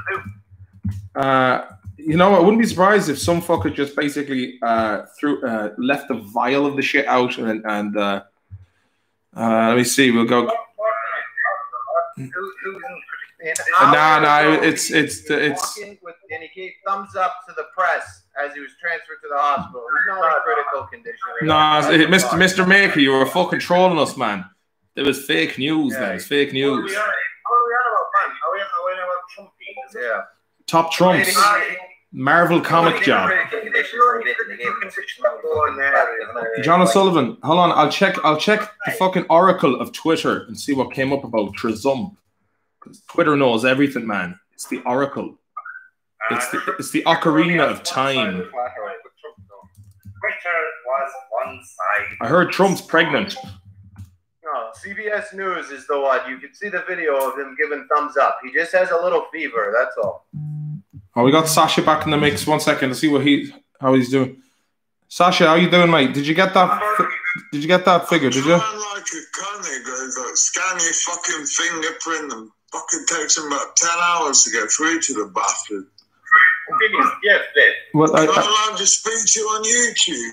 Fucking hell. No, they don't have that feature anymore. Unfortunately, it's yeah, it was a lot easier when they had Google Hangouts, but they've gone and fucked the crack, mate.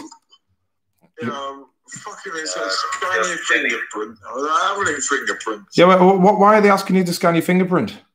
I don't fucking know. Download the app, Martin. Probably just to download the app. Yeah, download the app, says Chris Perez from Los Angeles, the City of Angels. If you've got an iPhone, you need to scan your fingerprint to download the app onto your phone. That's all you need to do. Yeah, he has an Android. He has a Samsung Galaxy job.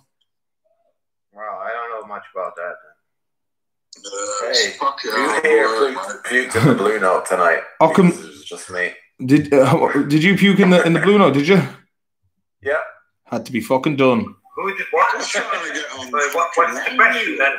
then? Listen, Sasha, that link I sent you, mate. You just go on to. You've got. I've already done it. I've already signed into Discord. It's been a bastard. Maybe I've got Discord on the fucking. Right. Hold on. What's your style, please? Find Discord. Right.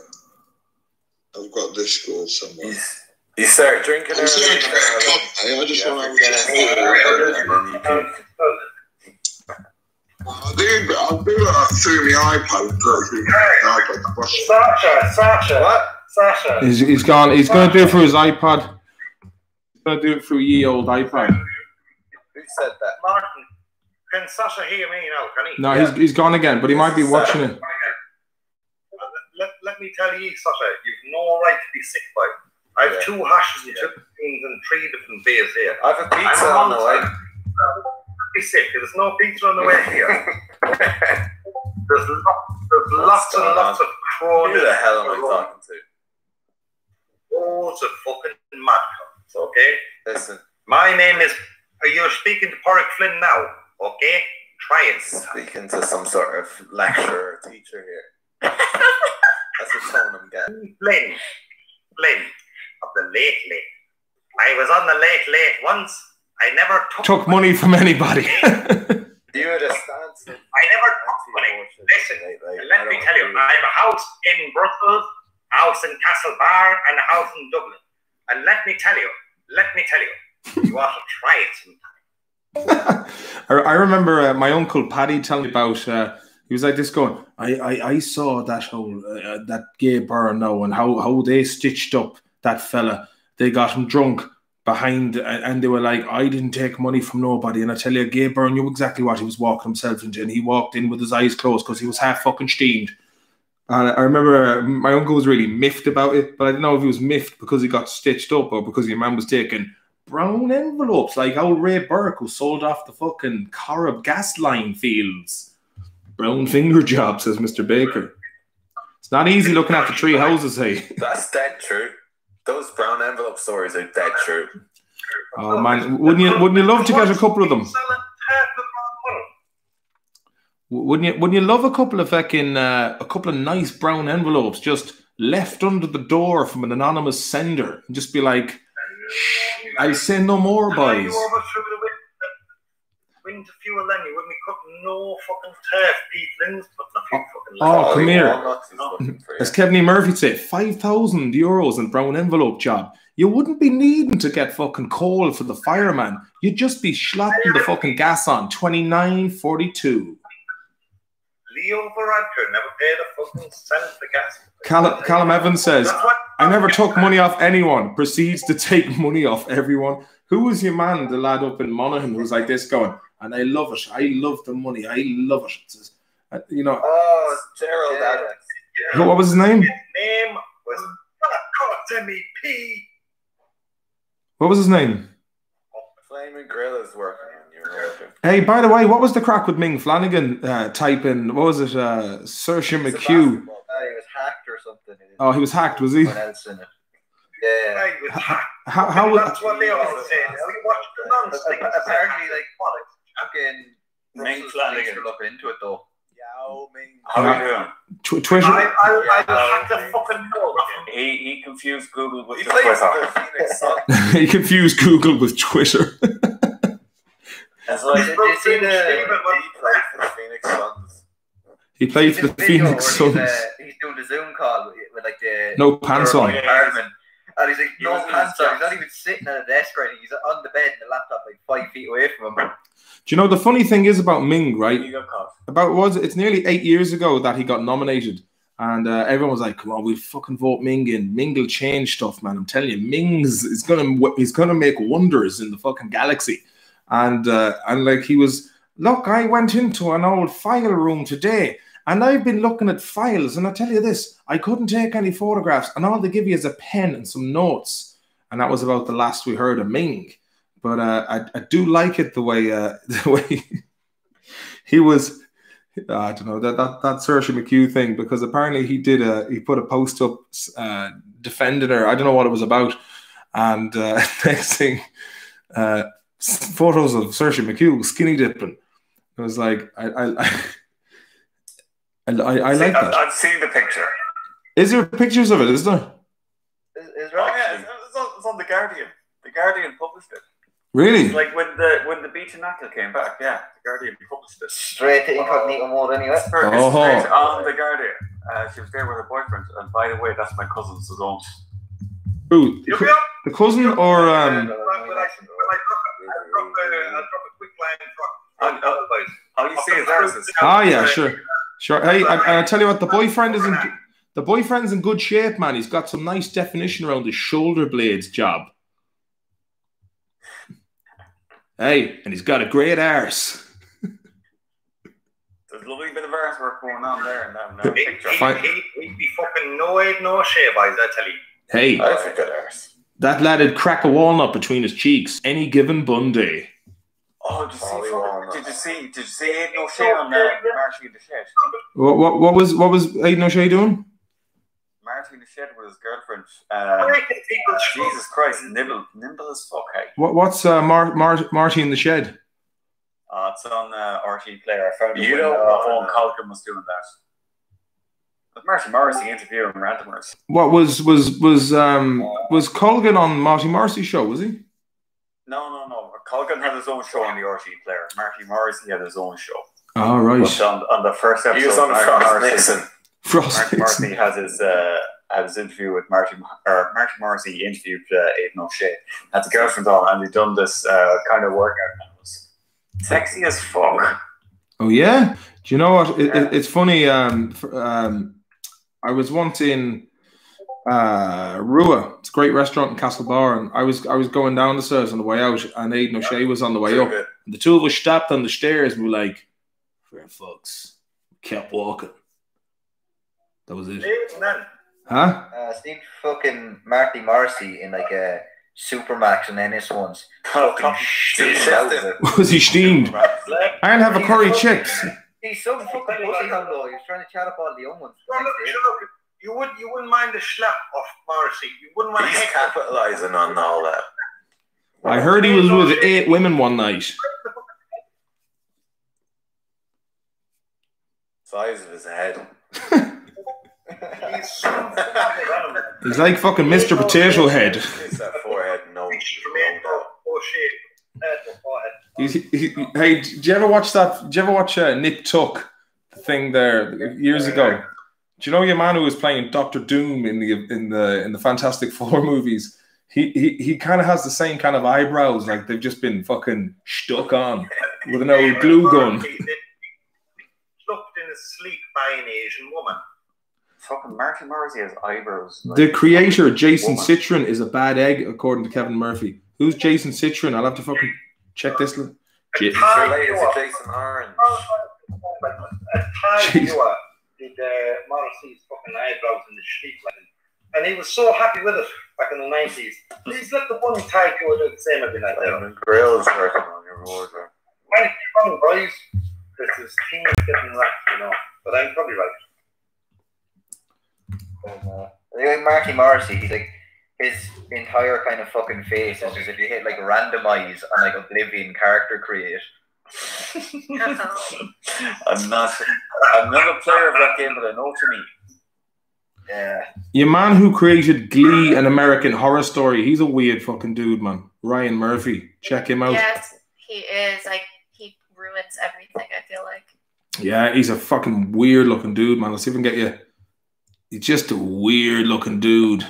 Oh, was he a nip tuck as well, was he? I'd say he's fucking nipped a few tucks in his time. Don't know what that means. He looks like the fucking Aldi version of Jeff Bezos. Yeah, that's a good comparison. The Aldi version. So salty and you can't resist taking more. He's a fucking. Tell you what, lads, we can slap fucking Bezos all we want, but I tell you now, go and get fucking skins and 10 roach books for £2.50 anywhere else, we got a call. Strikeburger has asked an interesting question. So what do you boys think of McGregor boxing again? I think he's going to make a great few bob out of it. He's going to be great at publicising it, and everyone's going to be hooked to it. And I'd say he's probably going to. He's Manny Pacquiao. I'd say it'll be Pacquiao will get that. The rest of us know he's a scanger. Yeah, as long as he keeps it in the ring this time and not like at the back of some outfielder's head. Fine. or throwing a fucking pallet truck at the bus. It might be slow behind the fucking yokes, but it's Pacquiao fighting McGregor, is it? Because if it's boxing match, Pacquiao is battle. No matter. Bet in the ring. Pacquiao is battle in the ring. I think Flame and Grill are really working on my orders. It's just a scam. Who are we ordering off? Is it Uber Eats or Just Eat? You go with Just Eat, obviously. Is McGregor fighting Pacquiao? Is that a thing, lad? He is. Actually, what's the crack with Tyson and Holyfield? Because when's that set to go ahead?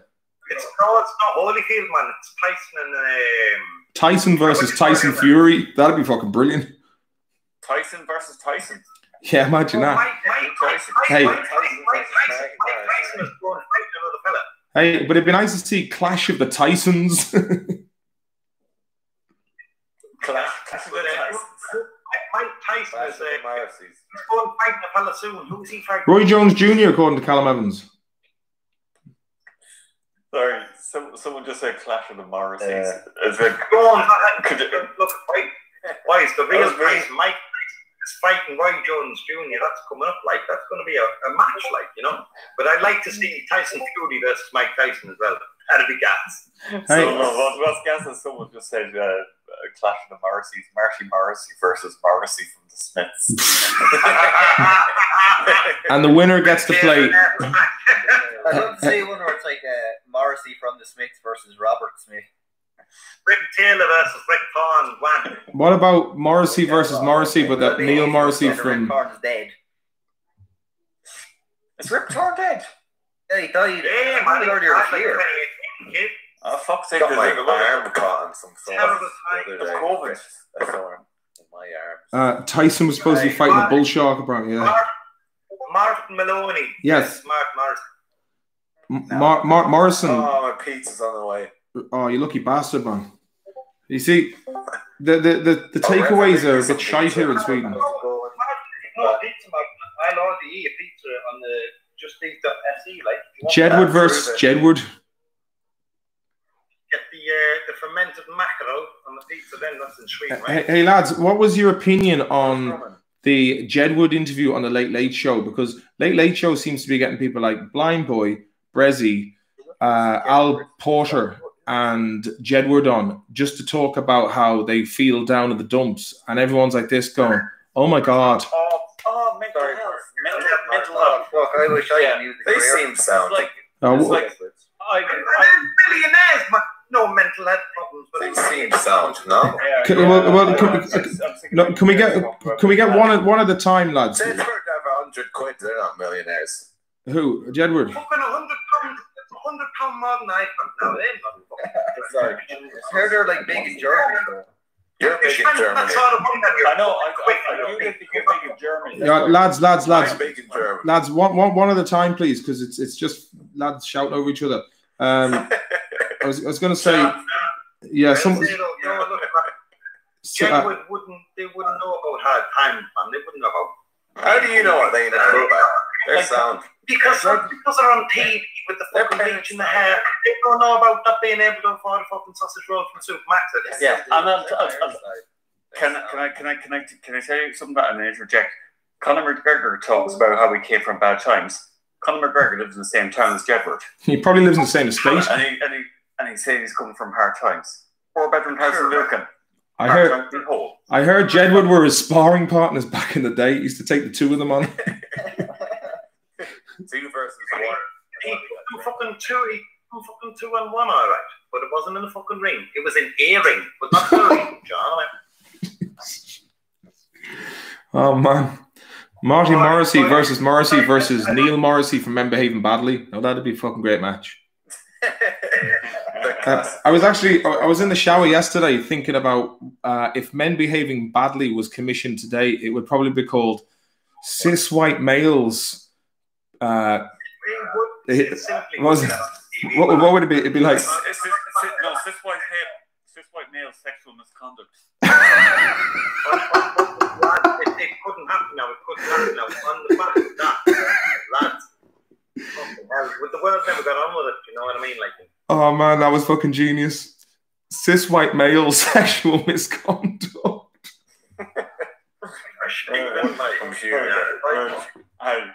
Right, I'll give you a little bit of an insight to my job. This even though this is public and part of it's going out on the internet, right? And part of my work, right, I do have to tell people off about sexual misconduct and sexual harassment. And I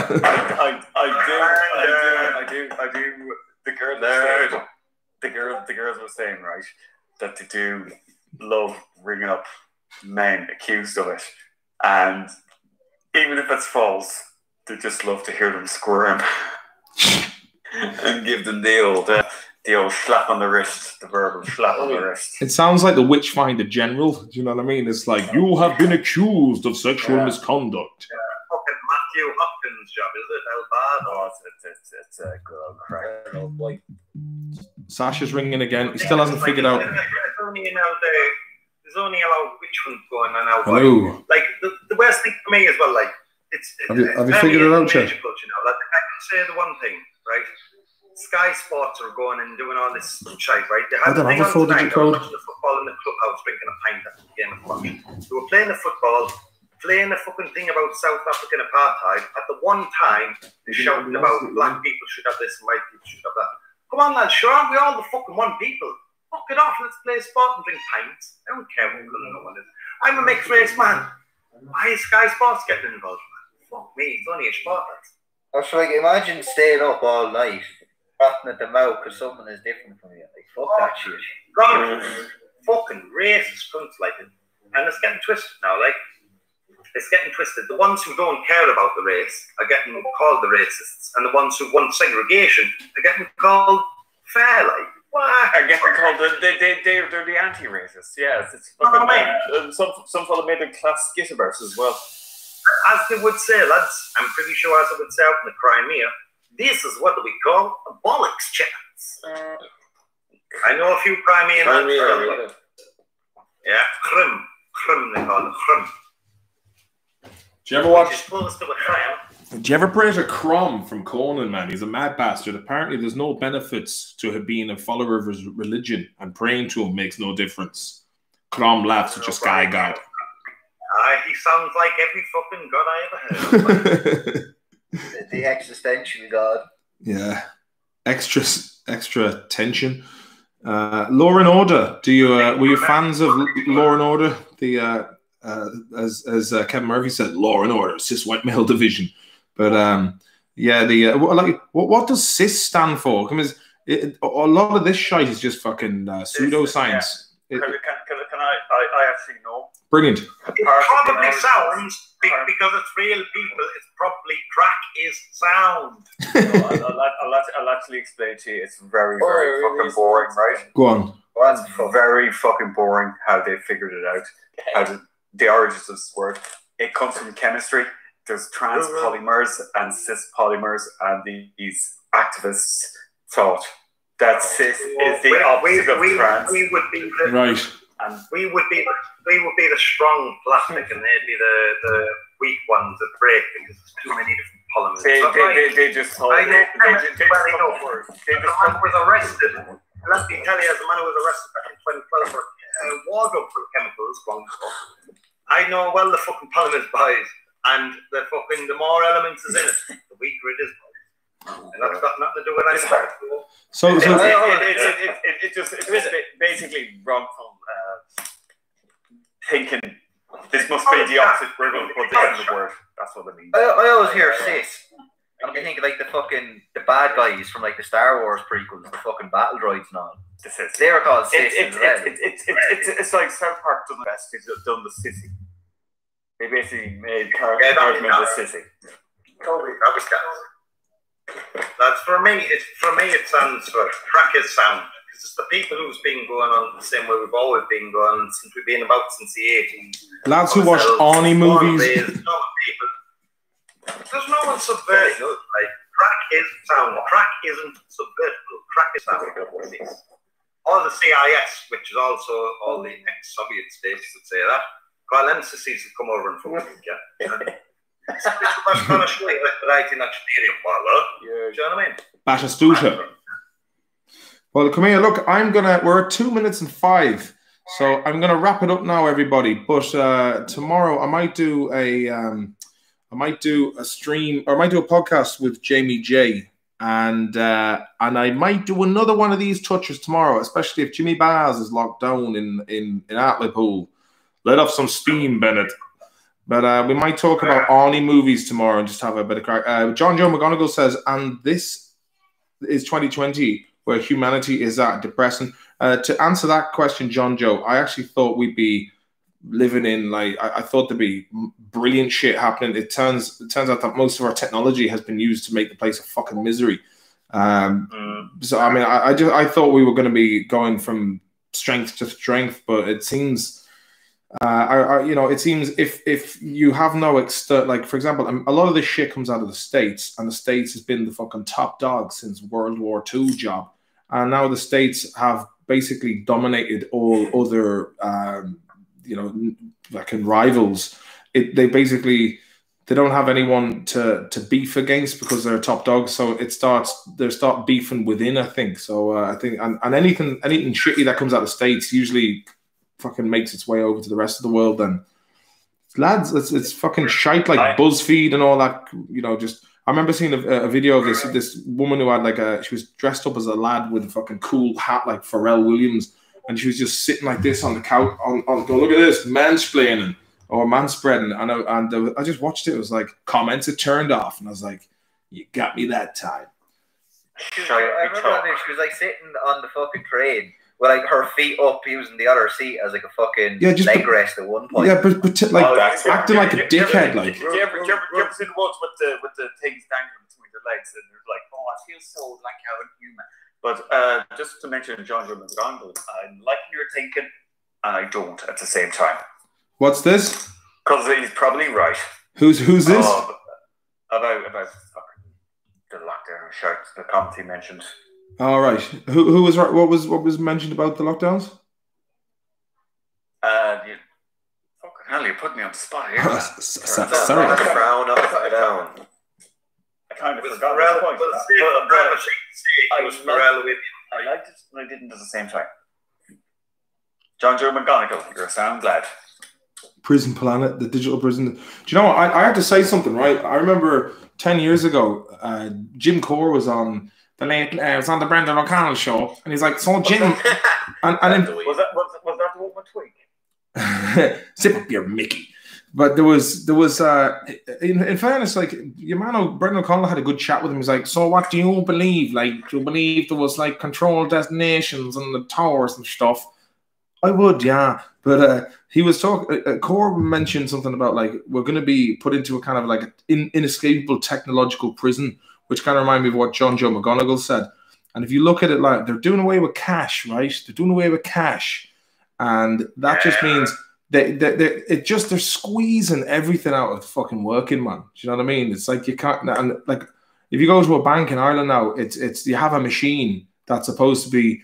Or you go into a supermarket and like they're getting this, they're maximizing profits for the big fucking boys, the guys who own all these companies, But then, like the fucking the minnows like ourselves, like we're getting fucking, you know, squashed. And then, you know, you go into the bank, and they need someone standing beside the machine in the bank, so you can put your money in yourself. You know, and So if you do someone a favor, like, you know, I get about 20 quid cash in the claw, but it's hard to do that now. Oh man, you know what? I'll send it to you on Monzo. I'll send it to you by the bank now. Yeah, Forex or we'll pay it by contactless. Oh yeah, contactless. See, they have a record of everything then. Cash in ages, actually. Yeah, I don't carry cash around with me now because I don't like carrying wads around with me. But you know, interestingly, do you remember that laser card advert years ago? And here's how they sold it to me. There was a man walking down the street. It was like a kind of a cartoon. It was like he's walking with his laser card, which was like the beginning of the debit cards. And it was like, you don't even have cash on you, so you can't be robbed. And then there's a robber going like this, and the card is going, haha, I've got my laser card. But now the crack, it's I don't know. I reckon all this Bitcoin is a fucking. It's all to try and get people onto crypto, which is bollocks, man. I reckon the only way around it is a bubble. Bubble. Stay away from it. It's a bubble, yeah. Proven, like. Look at the conglomerates, the real financial conglomerates don't want us to go to digital currency because they're not paid. They want us to keep on going the way we're going with the whole banking system now. Pound sterling, dollars, euro, fucking forints, everything, you know what I'm saying? But they want it so that they don't have to be printing the currency. It's easy to track when it's digital, you know what I'm saying? Oh, it's the only reason we have cash now, boys, is so we can buy a nice bag of booster or a fucking few gram. Do you know what I mean? It's only the real carry the money. That's the only reason now. Everything else is all digital. And that's why they go digital. Yeah, and then they can legalize weed easily. And then reap in the profits, you know what I mean? Can I just talk about money traceability? Yeah. Because I used to assess people's bank statements in the previous job. Stephen, I might tell everyone now. I'll dox him. Stephen is one of the major players in the Fannie and Freddie. The whole 2018 crash. That was me. I was responsible for the whole fucking lot. So I'll tell you what, I would assess bank statements, and we get bank statements submitted to us, and I kind of go through with a bit of a tooth comb, and you'd see the Netflix logo for their Netflix debit account, the Tesco's logo for their Tesco. Every fucking logo is next to their transaction. But there was one person now who submitted their bank statements and was just like transactions between friends. They were splitting bills, but it just raised an eyebrow because they were putting bullshit into the transaction descriptions that was coming up, and I was registering and I was reading it, and it was like anal beads and things like that, and I was like, what? I was just like talking. It's like it's just like friends paying for their half of the takeaway or something, and they're just writing fucking anal beads and things like that. Well, the thing is, you have a thing over here in Sweden, lads, called Swish, and basically Pussy Master 3000 was another one. Pussy Master 3000. But the thing is, you have this thing over here called Swish, which is it's instant money I suppose it was basically the precursor to Revolut. But basically, I think Revolut's fucking brilliant, man. I mean, like beforehand, the amount of pissing about you'd have to do to transfer money. But I think Revolut, are they an Estonian company? So they have that weird kind of like their own setup over there or something. I thought they were German, but yeah. No, N24 are German. N24, that was the other one, yeah. I just find, what's the alternative? If you can't give someone a bit of fucking coin, people will be going around just buying, like, well, what do you need the money for? It's like, all right, I need to get a set of floodlights for the garden. It's like, right, you do this job for me and I get you the floodlights. And then, there'll be just lads just, I need that DeWalt fucking Kango drill. If you can do that, I'll do a good week for you. So the people are just going to be start to barter next. They'll probably put the fucking mockers on that then. They'll be like, what did you do with that drill? Where's the drill now? Have you seen the drill? Give me the drill. And send me pictures of the drill now, quick. And I'd be allowed to send in like Google images of fucking Makita fucking consoles and stuff. Didn't the fella in Ireland, like, he was a Revolut customer, he woke up one day, just checked his balance, and he had, like, 100 million in it. Jesus. Someone... Because of a glitch. Because of a glitch. Oh, fuck. I guess they took it back, did they? No, well, yeah.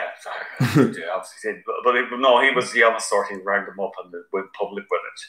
But what I would do is that I would just go out and fucking try and spend it all, like, yacht, yes please, apartments in Dunleary, yes please. I love that. And then it's like, Porsche garage. It's not yours.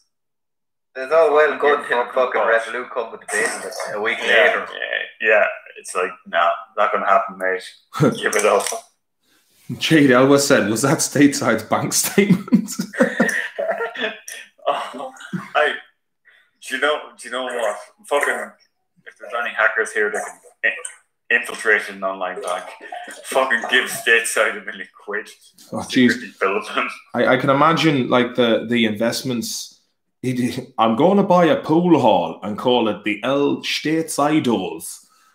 I'm just going to pack it full of Philippine women. Yeah. No problem. Listen, like, right, Filipino women are lovely. I have much respect for them. They're beautiful. Of all the women on the Asian continent, the Filipinos are pretty fucking nice. Sorry to bake in there, boy. The Thai women are good crack. Thai women. Martin, we'll podcast over the weekend or something, and maybe we'll catch tomorrow. Yeah, it'd be nice to get you on the podcast as well, Jimmy, for the crack. Be good old. Good. You're free on Sunday, man. Yeah, I'll be free. We'll arrange something on the phone, right? Yeah, I referenced that fucker last year, so get that lad in the podcast and just chat for a fucking hour. Who is this? Which lad was this on the podcast? Jimmy Bars. Oh yeah, Jimmy Bar, of course. Absolutely, as they say in Sweden. Well, look, thanks very much for everyone who stuck around. And like I said, if you want to continue the conversation into the heat of the night, I'll give you the touch now. One sec, I'll give the old Discord again, and we have the crack with each other in there. Like the channel is open. You can talk away. Has the Viper got himself a Discord as well, is he? Sorry, Marsh. Up in the spoon from Marshy. I'll hit you up on the WhatsApps tomorrow anyway. Sounds a bell, lovely lad.